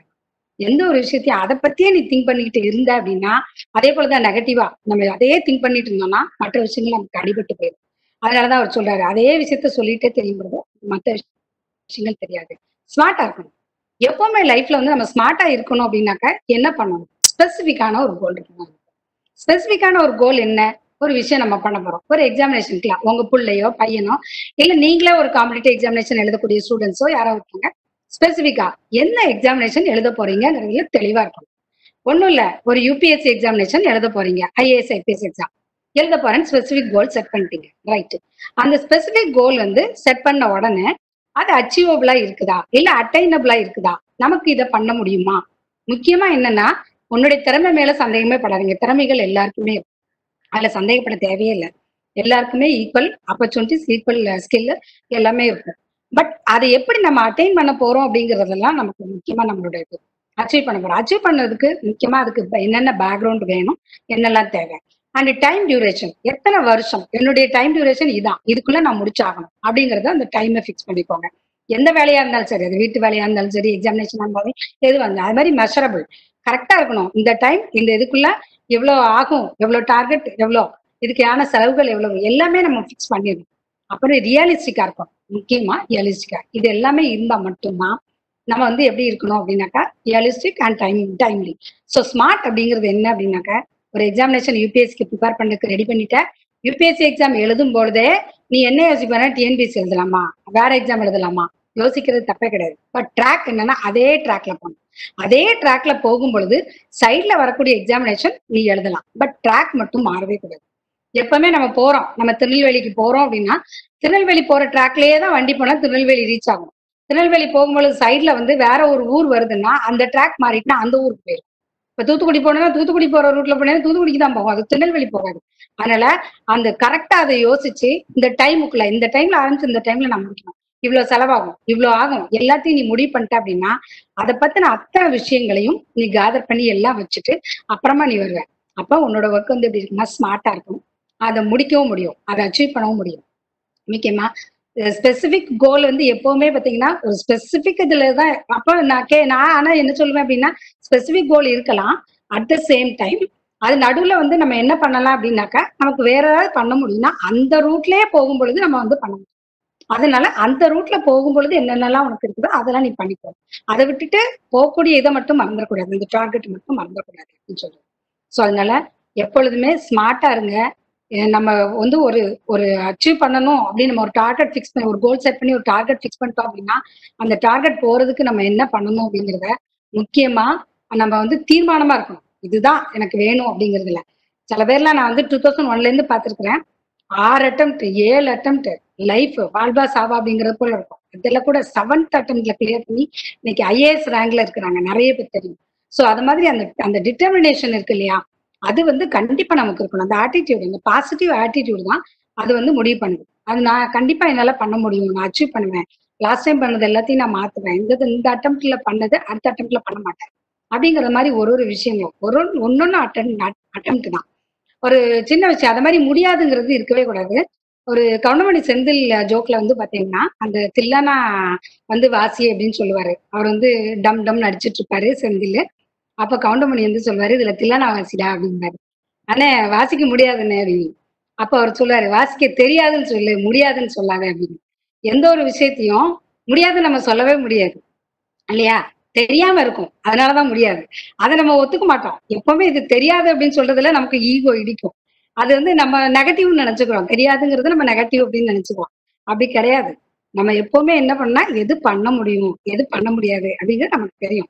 ஸோ அந்த ஆட்டிடியூட் எப்படி வச்சுக்கணும் அப்படின்னாக்கா, பாசிட்டிவா வச்சுட்டு எது நம்மளால பண்ண முடியும் எது நம்மளால பண்ண முடியாது அப்படிங்கிறத முடிவு பண்ணிட்டு மேக்சிமம் வந்து அதோட நெகட்டிவ்ஸ் எல்லாத்தையும் நம்ம தெரிஞ்சுக்கிட்டோம் அப்படின்னா அந்த நெகட்டிவ்ஸை வந்து நம்ம எப்படி பாசிட்டிவா மாத்துறது அப்படிங்கிறத நம்ம வந்து கத்துக்க முடியும்.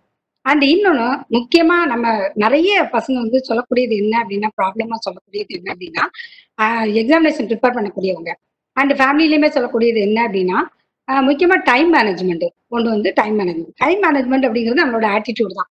ஒரு வேலையை சீக்வன்ஸ் பண்ணிட்டோம் அப்படின்னாலே கண்டிப்பா அதை வந்து நம்மளால பண்ணிட முடியும். இந்த சீக்வன்ஸ் பண்றதுல தான் நமக்கு ப்ராப்ளம். அதை சீக்வன்ஸ் பண்ணலை அப்படின்னா என்ன ஆகுதுன்னா, நமக்கு வந்து அதுல ஸ்மார்ட்டா இல்லைன்னு அர்த்தம். இந்த நமக்கு டைமே இல்லை. எல்லாருக்குமே 24 ஹவர்ஸ் டைம் தான். யாருக்கு இப்போ நம்ம பிரைம் மினிஸ்டர் எடுத்துக்கலாம், நம்ம சீஃப் மினிஸ்டர் எடுத்துக்கலாம், பெரிய பெரிய ஆளுங்களை எடுத்துக்கலாம், எல்லாருக்குமே 24 ஹவர்ஸ். அதே 24 ஹவர்ஸ் தான் நமக்கு. நமக்கு ஒன்றும் வேற கிடையாது. ஆனா டைம் இல்லை அப்படின்னு சொல்றது வந்து சும்மா ஒரு சாக்கு போக்குன்னு சொல்லுவோம் இல்லையா, அது போல நம்ம தூக்கி போடுறது. அது மாதிரி பிளேம் பண்றது நிறைய டைம்ல, மற்றவங்களை பிளேம் பண்றது. நான் வந்து இப்படி அவங்க பண்ணியிருந்தாங்கன்னா நான் இப்படி பண்ணியிருப்பேன், இல்ல அவங்க அப்படி பண்ணிருக்கலாம். நிறைய டைம்ல நம்மளே வந்து இது பண்ணிக்கிறோம், ஹடல் போட்டு இது தடை பண்ணிடுறோம். அது தேவையே இல்லை. நம்ம எப்பவுமே ஸ்மார்ட்டா இருந்துட்டோம் அப்படின்னா எல்லாத்தையும் தாண்டி வந்து ஈஸியா நம்ம வந்து அச்சீவ் பண்ண முடியும். எந்த ஒரு கோலுமே அச்சீவ் பண்ண முடியாததுன்னு கிடையவே கிடையாது. முடியாது அப்படிங்கிறது கிடையவே கிடையாது. எந்த ஒரு விஷயமா இருந்தாலும் முடியாது அப்படிங்கிறத வந்து எப்படி முடிய வைக்கணும் அப்படிங்கிறது. நம்ம வந்து என்ன யோசிக்கிறோம்னா, நிறைய டைம்ல வந்து ஹவுஸ் ஒய்ஃப் வந்து சொல்லுவாங்க, 40 இயர்ஸ் வரைக்கும் நான் வந்து யோசிச்சதே இல்லை மேடம், இதுக்கப்புறம் எனக்கான ஒரு லைஃப், ஏன்னா குழந்தைங்களாம் வளர்ந்துட்டாங்க, பெரியலாயிட்டாங்க, ஹஸ்பண்ட் அவர் வேலையை பார்க்கறாரு, நான் எனக்கு என்னமோ லோன்லியா ஃபீல் பண்றேன், நான் இப்ப என்ன பண்ணட்டும் அப்படின்னு கேட்பாங்க சில டைம்ல. அவ்வளவு நாள் யோசிக்க மாட்டாங்க, அதுக்கப்புறம் யோசிப்பாங்க. அவ்வளவு நாள் சொல்லும் பொழுது ஹஸ்பண்டும் சொல்லியிருப்பாரு, உனக்கு ஏதாவது பண்ணணும்னா பண்ணுங்க. இவங்க என்ன பண்ணுவாங்கன்னா, நான் ஸ்கூல் முடிஞ்சு வரும்போது, குழந்தைங்க ஸ்கூல் முடிஞ்சு வரும்போது நான் இருந்தாதான் குழந்தைங்க இது பண்ணுவாங்க, அவங்களுக்கு சாப்பாடு பண்ணணும். ஆபீஸ் முடிஞ்சு வரும்பொழுது அவருக்கு வந்து நான் பண்ணாதான் பிடிக்கும். அது மாதிரி வீட்டுல வேலைகள் பெரியவங்க இருந்தாலும் சரி, அவங்க சரியா பண்ண மாட்டாங்க, அவங்க அப்படி பண்ணிடுவாங்க, இப்படி பண்ணிடுவாங்க, நான் தான் அதை பெர்ஃபெக்டா பண்ணுவேன். சோ இந்த மாதிரி நம்மள ரெஸ்ட்ரிக்ட் பண்ணிக்கிறோம். அதுக்கப்புறம் ஒவ்வொரு பீரியட் நம்ம வந்து யோசிக்கும் போது ஒண்ணுமே பண்ண முடியாது. சோ அந்த டைம்ல நம்ம என்ன யோசிக்கிறோம்னா, அப்ப நம்ம யோசிக்கிறோம் நம்ம பண்ணணும். அப்ப பண்ண முடியுமானா பண்ண முடியும். அப்ப அந்த டைமுக்கான இது என்ன பண்ண முடியும் அப்படிங்கறத நீங்க யோசிச்சீங்கன்னா கண்டிப்பா பண்ண முடியும். சில பேர் என்ன யோசிப்பாங்கன்னா, அந்த டைம்ல நான் முடியாத விஷயங்களை வந்து நான் வந்து காம்படிட்டிவ் எக்ஸாம் எழுதுனா பாஸ் பண்ணிடுவேன். இப்ப எனக்கு அந்த மைண்ட் செட் இருக்கு, என்னால பண்ண முடியும்னு தோணுது, கொஸ்டின்ஸ் எல்லாம் பார்த்தா தெரியுது, சிலபஸ் பார்த்தா தெரியுது. Okay, right. பட் அந்த காலம் கடந்த பிறகு அதை பண்ண முடியலன்னா வேற என்னன்னு அல்டர்னேட்டிவ் யோசிங்க. அதை விட்டதே வந்து விட்டுட்டு சொல்லிக்கிட்டே இருக்கிறதுனால அர்த்தமே கிடையாது. அப்ப நெகட்டிவ் தாட்ஸ் தான் நிறைய வந்துட்டே இருக்கும். ஓவர் திங்கிங்குள்ள போகும். நிறைய விஷயங்கள் நம்மளால பண்ண முடியாம போகும். அதனால எப்பவுமே பாடியும் சரி மைண்டையும் சரி நல்லா வச்சுக்கோங்க. ஸ்மார்ட்டா இருங்க. முக்கியமா அந்த டைம் பைண்டுக்குள்ள முடிக்கிறது மாதிரி நீங்க பாத்துக்கோங்க. எல்லா விஷயங்களையுமே ஒரு விஷயத்த நெகட்டிவா ஒண்ணு நடக்குது அப்படின்னா அந்த நெகட்டிவா ஓவர் கம் பண்ணுங்க. எல்லாமே எல்லா இடத்துலயும் வந்து அப்படியே ஸ்மூத்தா போயிடாது. அப்ப நதி வந்து ஸ்மூத்தா ஓடுறது போல அது ஓடிட்டே இருக்கிறது. மேடு பள்ளங்கள் நிறையும். மேடு பள்ளங்கள் நிறைஞ்சதுதான் வாழ்க்கை. எல்லா இடத்துலயுமே ஒரு சின்ன சின்ன துன்பங்கள் வருதா, அப்பதான் நம்ம அல்டர்னேட் வரும். ஒண்ணும் நம்ம நேரா போயிட்டே இருக்கிறோம். நேரா போகும் பொழுது நமக்கு ஒரு இடத்துல ஒரு நோ என்ட்ரி வருதுன்னு வச்சுப்போம். அந்த நோ என்ட்ரி வரும் பொழுது நம்ம நின்று என்ன பண்ணுவோம், எந்த இடத்துல என்ட்ரி இருக்குன்னு பார்ப்போம். அப்ப கண்டிப்பா லெப்டோ ரைட்டோ ஒரு இடத்துல ஒரு என்ட்ரி இருக்கும் இல்லையா. டேக் டைவர்ஷன், அந்த இடத்துல நம்ம டைவர்ட் ஆகிறோம். இப்ப டைவர்ட் ஆயிட்டோம்னா லைஃப் நல்லா போயிடும். டைவர்ட் ஆகல, நோ என்ட்ரிக்குள்ள போனோம்னா அங்க கண்டிப்பா நோ என்ட்ரின்னு தெரிஞ்சும் போகும் பொழுது அங்க கண்டிப்பா அந்த தவறு வந்து பெரிய தவறாதான். அப்ப நெகட்டிவ் வந்து இன்னும் ஜாஸ்தியாகுமே தவிர பாசிட்டிவ்ஸ்க்கான வழி இருக்கிறதுக்கு வாய்ப்பு இல்லை. அதனால முடிஞ்ச வரைக்கும் நோ என்ட்ரிக்குள்ள போறீங்க அப்படின்னா நோ என்ட்ரிக்குள்ள போகக்கூடாதுன்னு சொல்லவே முடியாது. நோ என்ட்ரிக்குள்ள போகத்தான் செய்வோம். போனாதான் அந்த இடத்துல டைவர்ஷன் இருக்குது நமக்கு தெரியும், இல்லைன்னா டைவர்ஷன் இருக்கிறது தெரியாது. அதனால எப்பவுமே சிக்னலை ஞாபகம் வச்சுக்கோங்க. டேக் டைவர்ஷன் ஞாபகம் வச்சுக்கோங்க. சிக்னல்ல எப்பவுமே கிரீனே வந்துட்டு இருக்காது. ஸோ எப்பவுமே கிரீனுக்கு நடுவுல ஒரு எல்லோ வரும், அப்புறம் ஒரு ரெட் வரும். ரெட்டுக்கு வந்து திருப்பி அது எல்லோ வந்து திருப்பி கிரீன் வர்றதுக்கான வாய்ப்பு இருக்கு. நம்ம ரெட் வந்துருச்சு, ஸ்பீடா போய் அந்த இதை கிராஸ் பண்ணிடலாம்னு போவோம். ஃபிராக்ஷன் ஆஃப் செகண்ட்ல ரெட் விழுந்துட்டு வேற வழியே கிடையாது, பிரேக் போட்டு நின்றுதான். அதை தாண்டி நம்ம போனோம் அப்படின்னா கண்டிப்பா அது ரிஸ்க், ஓவர் ரிஸ்க், தேவையில்லை. அந்த ரெட் சிக்னல்ல வந்து எங்க நம்ம ஸ்டாப் பண்ணோம், ஸோ எல்லோ வரும்பொழுதே நம்ம சுதாரிச்சிடணும். நம்ம சுதாரிச்சுட்டோம் அப்படின்னா பிரச்சனையே கிடையாது. அதை விட்டுட்டு அந்த சிக்னலை கிராஸ் பண்ணணும், அதை எப்படினாலும் போயிடலாம் அப்படின்னு சொல்லிட்டு போனோம்னா அது கஷ்டம். இன்னொரு சின்ன கதை, தென்கட்சி கோ சுவாமிநாதனோட ஒரு சின்ன கதை, தினம் ஒரு அவர் சொல்றது. அதாவது ஒருத்தர் வந்து ரொம்ப அந்த ஆட்டிடியூடுக்கான சூப்பரான ஒரு ஸ்டோரி. அது ரொம்ப வந்து ஒருத்தர் வந்து கோபப்பட்டுக்கிட்டே இருக்காரு. ஏர்போர்ட்ல இருந்து வராரு, ஒரு யூஎஸ்ல இருந்து வராரு, வந்து நிக்கிறாரு. நின்ன உடனே அவரு பேக்கேஜ் எல்லாம் கொடுக்குறாரு. அந்த ஒருத்தர் வந்து ஹெல்ப் பண்றதுக்காக வராரு. அவர்கிட்ட வந்து ரொம்ப எப்ப பாரு ரொம்ப ஆர்டர் பண்ணிக்கிட்டே, ரொம்ப ஹார்டா பேசிக்கிட்டே என்னமோ பண்ணிட்டே இருக்கிறாரு. இதை வந்து இன்னொருத்தர் இவங்க கூட ஒர்க் பண்ற இன்னொரு பையன் சொன்னா, இவர் இவ்வளவு பேசுறாரு, இவருக்கு போய் நீ ஏன்டா பண்ணிட்டு இருக்க, இதெல்லாம் பண்ணிட்டு இருக்கிற, பேசாம நீ விட்டுட்டு போ, வேற யாரையாவது ஒரு ஆளை பாரு, தேவையில்லாம நீ வந்து பைசா கிடைச்ச கூட பரவாயில்ல, நீ விட்டுரு, வேற ஆளை பாரு, இது இவ்வளவு திட்டாரு நீ கேட்டுட்டு இருக்க அப்படின்னு. அவன் ஒண்ணுமே சொல்லல. அவன் ரொம்ப அமைதியா அவன் பாட்டுக்கு என்ன பண்ணா, எல்லா வேலையும் முடிச்சு அவரை வந்து ஃபிளைட்ல ஏத்தி அனுப்பிச்சு விட்டுட்டான். அனுப்பிச்சு விட்டுட்டு அதுக்கப்புறமா மெதுவா வரான். அப்புறம் இந்த பையனும் அவனோட ஃப்ரெண்டும் வந்து பேசிட்டு இருக்கிறாங்க. என்னடா இது அவ்வளவு கோவப்பட்டாரு, அவ்வளவு பேசினாரு, வார்த்தைகள் வித்தியாசமா சொன்னாரு, எல்லாமே பண்ணாரு. பட் நீ இவ்வளவு அமைதியா இருந்துட்டு எதுவுமே ரியாக்ட் பண்ணாம நீ பாட்டுக்கு இருந்தீ அப்படின்னு. ஆமா, அவரு போறது எங்க போறாருன்னா யூஎஸ்ல இருந்து இங்க வந்திருக்கிறாரு. திருப்பி வேற கண்ட்ரிக்கு. அவர் போறது சிங்கப்பூர் போறாரு. ஆனா பெட்டியெல்லாம் எங்க போகுதுன்னா திருப்பி யூஎஸ்க்கு போகுது. அதனால நான் என்ன பண்ணேன், லக்கேஜ் வந்து அங்க போட்டேன். என்னோட கோவத்தை இப்படி நான் காமிச்சிட்டேன். அதாவது சில பேர் என்ன பண்ணுவாங்கன்னா, நம்மகிட்ட அவங்களோட நெகட்டிவ் ஆட்டிடியூட வேற மாதிரி காமிச்சுக்குவாங்க. அதனால எப்பொழுதுமே நமக்கு வந்து எதிராளிக்கு வந்து எப்படி இருக்கணும் அப்படிங்கறத வந்து நம்ம டிசைட் பண்ண முடியாது. எதிராளியும் நம்மள மாதிரி சிந்திப்பாங்க. அவங்க கிட்ட நெகட்டிவா நம்ம காமிச்சோம்னா அவங்க திருப்பி நம்மகிட்ட நெகட்டிவா வந்து ரியாக்ட் பண்ணுவாங்க அப்படிங்கிறதுக்கு ஒரு சின்ன எக்ஸாம்பிள். அதனால நெகட்டிவ் ஆட்டிடியூட் வந்து மேக்சிமம் வந்து அவாய்ட் பண்ணிட்டு, நெகட்டிவ் ஆட்டிடியூட்ஸ் வேணும், வரும். ஆனா அதை ஓவர் கம் பண்ணி வரணும். அதுதான் மெச்சூர். ஸோ அது மாதிரி பெர்சிஸ்டன்ஸ் வந்து கண்டிப்பா இருக்கணும். எப்பவுமே பாத்தீங்கன்னா என்ன நம்ம நினைக்கிறோமோ அது வந்து அடையணும் அப்படின்னா அந்த பெர்சிஸ்டன்ஸ் இருக்கும். இருந்தா மட்டும்தான் அதை நம்ம அடைய முடியும். ஜிக்ஸாக்கா போகக்கூடாது. நிறைய பேர் பாத்தீங்கன்னா பண்ணுவாங்க. அந்த காம்படிட்டிவ் எக்ஸாம்ல நிறைய நடக்கும் இந்த மாதிரி. அதே மாதிரி தான் யூபிஎஸ்சி எக்ஸாமினேஷன் வருவாங்க. இந்த ஒரு அட்டம் டிஎன்பிஎஸ்சி கொடுக்கலாம்னு நினைக்கிறேன். எக்ஸாமினேஷன் ப்ரிப்பரேஷனே வேற டோட்டலா மாறும். அப்ப நான் சொல்லுவேன், அதுக்குன்னு உட்காந்து ப்ரிப்பேர் பண்ணுங்க. நீங்க இதுக்கு ப்ரிப்பேர் பண்ணுங்க, அதுக்கு எழுதுங்க. வந்தா வரட்டும், வரலைனாலும் பிரச்சனை இல்லை. உங்களோட கோல் செட் வந்து டார்கெட் என்னன்னா யூபிஎஸ்சி அச்சீவ் பண்ணுங்கிறது உங்களோட டார்கெட் ஃபிக்ஸ் பண்ணிருக்கீங்க. அதை விடாதீங்க அப்படின்னு. ஆனா என்ன பண்ணுவாங்கன்னா, இவங்க இது பண்றேன்ட்டு ஃபுல்லா அந்த ஸ்டேட் ரெலவெண்ட் அவ்வளவுதான் படிப்பாங்க. கடைசியில என்ன ஆகும்னா அதையும் இதையும் கன்ஃபியூஸ் பண்ணி இது போயிடும், 1 இயர் போயிடும். அதுக்கப்புறம் திருப்பி அந்த அந்த கன்சிஸ்டன்சி இல்லாம திருப்பி அடுத்தது என்ன பண்ணுவாங்கன்னா, அடுத்து இன்னொரு எக்ஸாமினேஷன் வரும். சரி இது விட்டுட்டு அப்புறம் ஒரு பேங்க் எக்ஸாம் எழுதிப்போம். சோ இந்த மாதிரி ஒரு ஒரு லைன்ல வரக்கூடியதை ஒண்ணு போல நம்ம போயிட்டோம் அப்படின்னா அந்த ஆட்டிடியூட் பாசிட்டிவா கொண்டு போய் ஒரே விஷயத்தை அச்சீவ் பண்ணணுங்கிறதுல பாசிட்டிவா போனோம்னா பண்ணிட முடியும்.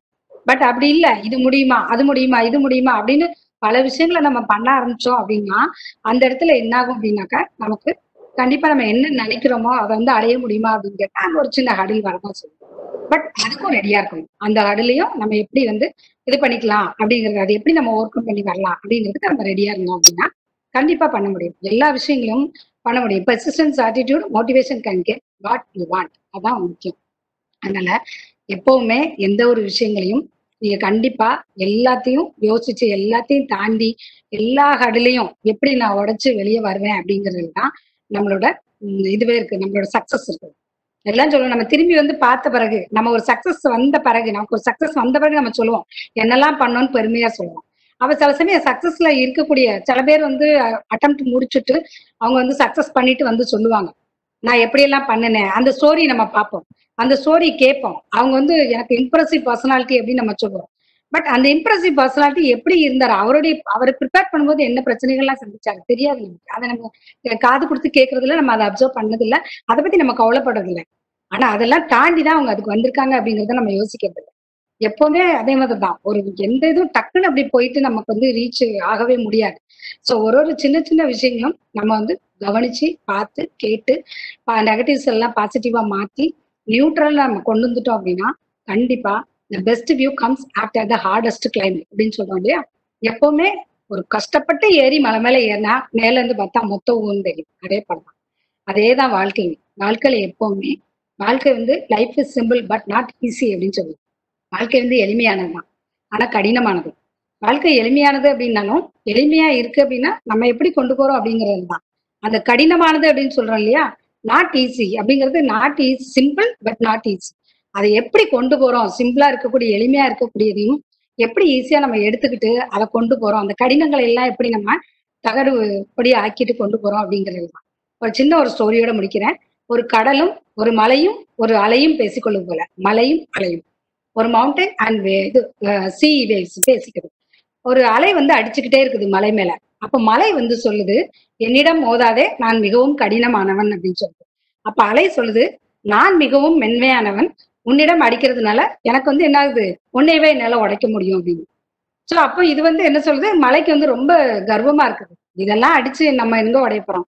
அலை விடாம முயற்சி பண்ணுது, விடாம முயற்சி பண்ணி அடிக்க அடிக்க அடிக்க அடிக்க அந்த மலை வந்து ஒரு காலத்துல மண்ணாலா ஆகி போயிடுது. அந்த இடம் மேடு எல்லாமே பள்ளமாயிடுது. அதே போலதான் விடாமுயற்சியில அடிச்சுக்கிட்டே இருந்தோம் அப்படின்னா எப்பேற்பட்ட மலையும் நம்மளால உடைக்க முடியும் அப்படிங்கிற அந்த ஒரு சின்ன ஒரு இதை மட்டும் நம்ம மனசுல ஃபிக்ஸ் பண்ணிட்டோம் அப்படின்னா கண்டிப்பா எப்பேற்பட்ட விஷயங்களையும் நம்ம அச்சீவ் பண்ண முடியும். இன்னொன்னு யோசிங்க, ஒரு விஷயம் நீங்க பண்றதுக்காக முடிவு பண்ணி போயிட்டு இருக்கிறீங்க, ஒருவேளை அது முடியல அப்படின்னாலும் அந்த நாலேஜை வச்சு நீங்க வேற ஒரு இடத்துல ஷைன் பண்ண முடியும். அதனால அந்த பாசிட்டிவ் ஆட்டிடியூட வச்சுக்கோங்க. ஒருவேளை எக்ஸாமினேஷன் நான் ப்ரிப்பேர் பண்ண 4 வருஷம் ப்ரிப்பேர் பண்ண 5 வருஷம் ப்ரிப்பேர் பண்ணேன், ரைட். அந்த 5 வருஷமா நீங்க நாலேஜ் கெயின் பண்ணிருக்கீங்க. நான் மணி லூஸ் பண்ணிட்டேன், டைம் லூஸ் பண்ணிட்டேன் இல்ல, நீங்க நாலேஜ் கெயின் பண்ணிருக்கீங்க. அந்த பாசிட்டிவா எடுத்துட்டு அந்த நாலேஜ நான் எங்க ஒர்க் பண்ணாலும் நான் அதை வந்து கொண்டு போவேன், அந்த நாலேஜ நான் யூஸ் பண்ணுவேன் அப்படின்னு சொல்லி நீங்க பாக்குற ஒர்க் வந்து கண்டிப்பா சூப்பரா பண்ண முடியும். Thank you so much. Thank you thank you. இப்போ உங்ககிட்ட ஏதாவது கொஸ்டின்ஸ் இருந்ததுன்னா நீங்க கேட்டுக்கலாம்.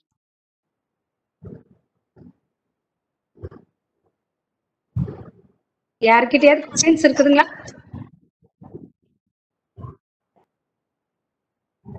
யாருக்காவது டவுட்ஸ் இருந்தா I can ask her. Candidates யாருக்காவது டவுட் இருந்தா கேளுங்க. Even you can chat.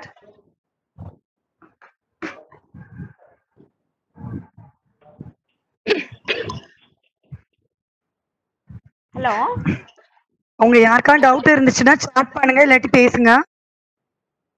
hello madam, this is Sheila. Can you hear me? Yeah. It was wonderful. இதான் first time உங்களுடைய கேக்குறேன் guidance program. It was wonderful. கடைசியா நீங்க முடிச்சது நிறைய சொன்னீங்க, அது எல்லாமே நான் கவர் பண்ணல. பட் கடைசியா நீங்க முடிச்சது எனக்கு ரொம்ப பிடிச்சிச்சு. Because it relates lot to my life also. But ஏன்னா I was also civil service parent, உங்களுக்கு தெரியும் என்ன. ஓகே. ஒரு 5 years I have studied, even I have studied under you also. ஆனா வந்து I never cleared, I didn't clear the exam. But அந்த knowledge in spite of all ups and downs and whatever person எங்க தப்புன்னு இன்னும் கூட என்னால figure out பண்ண முடியும். But somewhere I didn't get through. But then that knowledge did help me. இன்னைக்கு உங்களுக்கு தெரியும் I am association head என்னுடைய டிபார்ட்மெண்ட்ல. ஏன்னா எனக்கு ஃபர்ஸ்ட் வெறும் +2 தான். நான் என்னோட டிகிரி எல்லாம் வந்து ஒன்லி கரஸ்பாண்டன்ஸ்ல பண்ணினது, அவுட் ஆஃப் இன்ட்ரெஸ்ட். எங்க அப்பா ரொம்ப சின்னதுலயே கல்யாணம் பண்ணி கொடுத்துட்டாரு. அண்ட் டிகிரியே நான் கரஸ்பாண்டன்ஸ்ல முட்டி படிச்சதுதான். பட் தென் என்னுடைய சிவில் சர்வீசஸ் எனக்கு கொடுத்த நாலேஜ் தான் வந்து இன்னைக்கு நானும் எல்லார்கிட்டையும் பேசுறதும், இன்னைக்கு ஒரு ஹையஸ்ட் பிளேஸ்ல லீடர்ஷிப் குவாலிட்டியோட ஒரு அசோசியேஷன் மாநில தலைவரா இருக்கிறதும், இதெல்லாம் அந்த நாலேஜ் கொடுத்ததுதான். ஆனா அந்த இடத்துல நான் சக்சஸ் அனுபவிக்கல. பட் இந்த இடத்துல வந்து now I am shining. Yeah, definitely. I attribute it all to that and the previous knowledge gained out of that exam. அதுலயும் நான் ரொம்ப ஹார்ட் ஒர்க் போட்டேன். எவ்ரி டைம் I got என்னோட இன்டர்வியூல தான் போயிடுச்சு few marks, உங்களுக்கும் தெரியும். பட் தென் அது வந்து ஆனா அந்த பர்சீவியரன்ஸ் நீங்க சொன்ன மாதிரி it did. அது அப்ப அந்த சக்சஸ் நான் பார்க்கல, பட் கிடைச்சிச்சு. I did see it, that fruit. So nice, it was very nice. ரொம்ப lively. Thank you so much. Life situation எல்லாம் நீங்க கொடுத்தீங்க. Thank you so much. நீங்க I hope to attend most of your meetings hereafter. Thank you so much. Thank you. Hello. சொல்லுங்க. Kaida speaking. Okay. சொல்லுங்க. இப்போ வந்து doctor ஜிக்ஸாக்லரோட ஒரு line என்ன ஆசைப்படுறேன். சொல்லுங்க. மேம் மைக்ரோஃபோன் ஆட்டிட்யூட் மோர். இல்ல கேக்கல, ரொம்ப இதுவா ஃபீபிளா இருக்கு வாய்ஸ். இப்போ கேக்குதா? சொல்லுங்க. ஹலோ. சொல்லுங்க, இப்ப கேக்குது. ஜிக்ஸாக்லரோட ஒரு லைன் சொல்ல ஆசைப்படுறேன். It's your attitude more then your aptitude that will determine your altitude. Okay, so it's very nice. நான் ஃபுல்லா லிசன் பண்ணேன் ma'am. Okay. This is the first time for me. Another word I want to tell you, attitude is the better predictor of success than IQ. கண்டிப்பா. 70% of millionaires never went college. They follow the up your aptitude. Yeah, definitely. Hello. Sir. Hello. Sir, சொல்லுங்க. Ma'am, good evening, ma'am. Myself Shankar Narayanan. Okay. Very nice, ma'am. Okay. This is the first time, but I have met already in, myself. Okay. Okay. Very nice. And, next time you do many seminars and guidance to all the peoples hereafter by step for 1 month, twice or per week one also very eagerly and waiting for your this type of webinar I will do. Thank you so much, sir. Thank you so much. Hello, hello, வணக்கம் madam. வணக்கம். Madam, என் பேர் Kumaresan madam. Okay. அப்போ வந்து carrier கைடன்ஸை பற்றி உங்கள்கிட்ட கேட்கணும்னு விருப்பப்படுறேங்க madam. சொல்லுங்க sir, சொல்லுங்க. ஃபியூச்சர்ல வரக்கூடிய அந்த ஜிக் எக்கனாமின்னு சொல்றாங்க மேடம். அது எப்படி நம்ம ஜிக் எக்கனாமி, ஜிஐஜி, ஓகே, அது மாதிரி நேரத்துல இப்ப உபர், கார் டாக்ஸி, இதெல்லாம் ஸ்விக்கிலாம் வருது இல்லைங்க மேடம். அது மாதிரி எம்ப்ளாய்மெண்ட் ஆப்பர்ச்சுனிட்டி இதெல்லாம் மாறும்னு சொல்லியிருக்காங்க. கண்டிப்பா. அந்த சூழலுக்கு அந்த சூழலுக்கு எப்படி நம்ம எங்களை தயார்படுத்திக்கிறது? கண்டிப்பா. இப்போ ஆப்பர்ச்சுனிட்டி அப்படிங்கிறது வந்து உங்களுக்கு சூழல், இப்போ நீங்க என்ன படிச்சிருக்கீங்களோ, உங்களுக்கு என்ன தெரியுமோ. இப்ப நிறைய டைம்ல நம்ம பசங்களுக்கு என்ன அப்படின்னாக்க, ஆப்பர்ச்சுனிட்டி அப்படிங்கிறது நான் இது படிச்சிருக்கிறேன், எனக்கு இதுக்கு தகுந்த வேலை தான் வேணும் அப்படின்னு ஒரு சர்ச்லயே இருக்கிறாங்க. அவங்க ஒரு மைண்ட்ல ஒரு பிக்ஸ் பண்ணிடுறாங்க ஒரு வேலையை, இதுதான் எனக்கு வேணும், இதுக்கு கீழே இந்த மத்த எந்த வேலை கிடைச்சாலும் நான் பார்க்க மாட்டேன் அப்படிங்கிறதுல தெளிவா இருக்காங்க. அது மாதிரி இல்லாம நம்மளோட ஸ்கில் என்ன இருக்கோ அந்த ஸ்கில்லுக்கு தகுந்த மாதிரி நமக்கு வந்து என்ன மெயினா, நமக்கு வந்து எக்கானமி, நமக்கு மெயினா நமக்கு வந்து பணம் வேணும் அப்படிங்கிறது நம்மளோட எய்மா இருந்ததுன்னா, அதுக்கு தகுந்த மாதிரி நமக்கு கிடைக்கக்கூடிய வேலைகளை நம்ம பார்த்துட்டு அதுக்கப்புறமா மெதுவா அங்கிருந்து நம்மளை எப்படி உயர்த்தி கொண்டு போறதுன்னு பார்க்கணும். சில வேலைகளை நம்மளே தாழ்வா நினைச்சுக்கிறோம், இந்த வேலையா நான் படிச்சதுக்கு இல்ல, இந்த வேலை இல்ல அப்படின்னு நினைச்சிட்டு.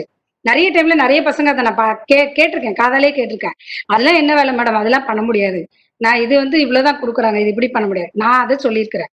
அதாவது ஒரு வேலை கிடைக்குது அப்படின்னா உனக்கு இம்மீடியட்டா கிடைச்சிருக்கு, அந்த வேலையை வந்து நீ போய் கத்துக்கோ. அதுல கத்துக்கிறதுக்கு நிறைய விஷயங்கள் இருக்குது. ஒண்ணும் இல்ல, நான் சின்ன விஷயம் சொல்றேன், எக்ஸாம்பிளோடய சொல்றேன். லாஸ்ட் இயர் ஒரு கவுன்சிலிங்காக எனக்கு வந்தாங்க. அவங்க பிரதர் கூப்பிட்டு வந்தாங்க, சிஸ்டர். அவங்க வந்து பிசிக்கலி சேலஞ்சு ஸ்பெஷல் லேடி. அவங்க வந்து என்னன்னாக்க, அவங்க படிச்சிருக்கிறது வந்து கரஸ்பாண்டன்ஸ் கோர்ஸ்ல தான் டிகிரி முடிச்சிருந்தாங்க. டிஎன்பிசி எக்ஸாமினேஷனுக்காக ப்ரிப்பேர் பண்ணிட்டு இருந்தாங்க. பட் ஏஜ் வந்து பாத்தீங்கன்னா 38 என்னமோ ஆயிடுச்சு. அவங்க வீட்டிலேயே உட்காந்துருக்காங்க, வெளியும் போக மாட்டேங்காங்க, வீட்லயும் ரொம்ப ஸ்ட்ரெஸ் பண்ணிட்டு எல்லாரையும் ரொம்ப பிரச்சனை பண்ணிட்டு இருக்கிறாங்க, எதுவுமே பண்ண மாட்டேங்கிறாங்க. அப்போ என்கிட்ட கேட்டாரு, என்ன பண்றதுன்னே தெரியல மேடம், என்ன அவங்க வந்து ரொம்ப ப்ராப்ளமா இருக்கு, எனக்கு என்னுடைய முன்னேற்றம் வந்து தடைப்படுது. நான் வந்து அவங்க தம்பி, அவங்களுக்கு ஒரு நல்ல லைஃப் கொடுத்துட்டு தான் நான் என்னோட லைஃபை பார்க்கணும்னு நினைச்சிருக்கேன், அந்த மாதிரி ஒரு பிரதரை பார்க்க முடியாது. அப்ப நான் அவங்ககிட்ட கேட்டேன், என்ன பண்ண போறீங்கன்ட்டு. நான் டிஎன்பிஎஸ்சி எக்ஸாம் தான் எழுத போறேன், டிஎன்பிஎஸ்சி எக்ஸாம் ப்ரிப்பேர் பண்ணுங்க, நடுவுல நீங்க என்னென்ன எக்ஸாம் ஏதாவது ஒண்ணு நீங்க அச்சீவ் பண்ணுங்க, எல்லாமே பாருங்க, எது கிடைக்குதுன்னு பாருங்க, ஆன்லைன்ல சர்ச் பண்ணுங்க. அப்போ ஒரு கால் சென்டர்ல வேலை கிடைச்சது, உடனே ஜாயின் பண்ணுங்க அப்படின்னு. ஜாயின் பண்ணின பிறகு இப்ப கிட்டத்தட்ட ஒரு 1 இயர் ஆச்சு, நல்ல சூப்பரா அவங்களோட லைஃப் மாறிடுச்சு.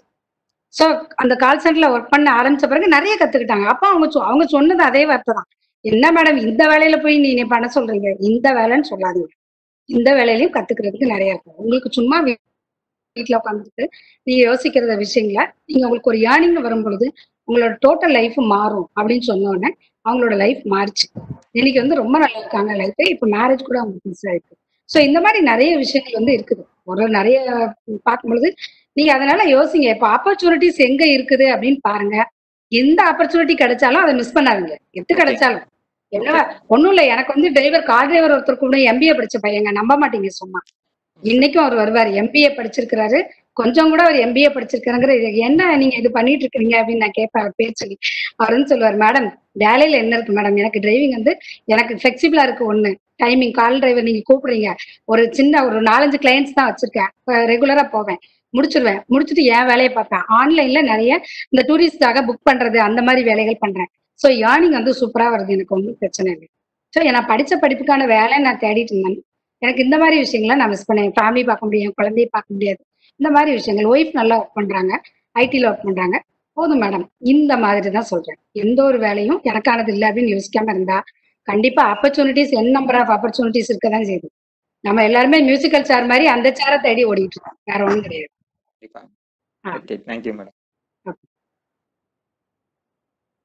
Hello, thank you madam. ஓகே, வேற யாராவது?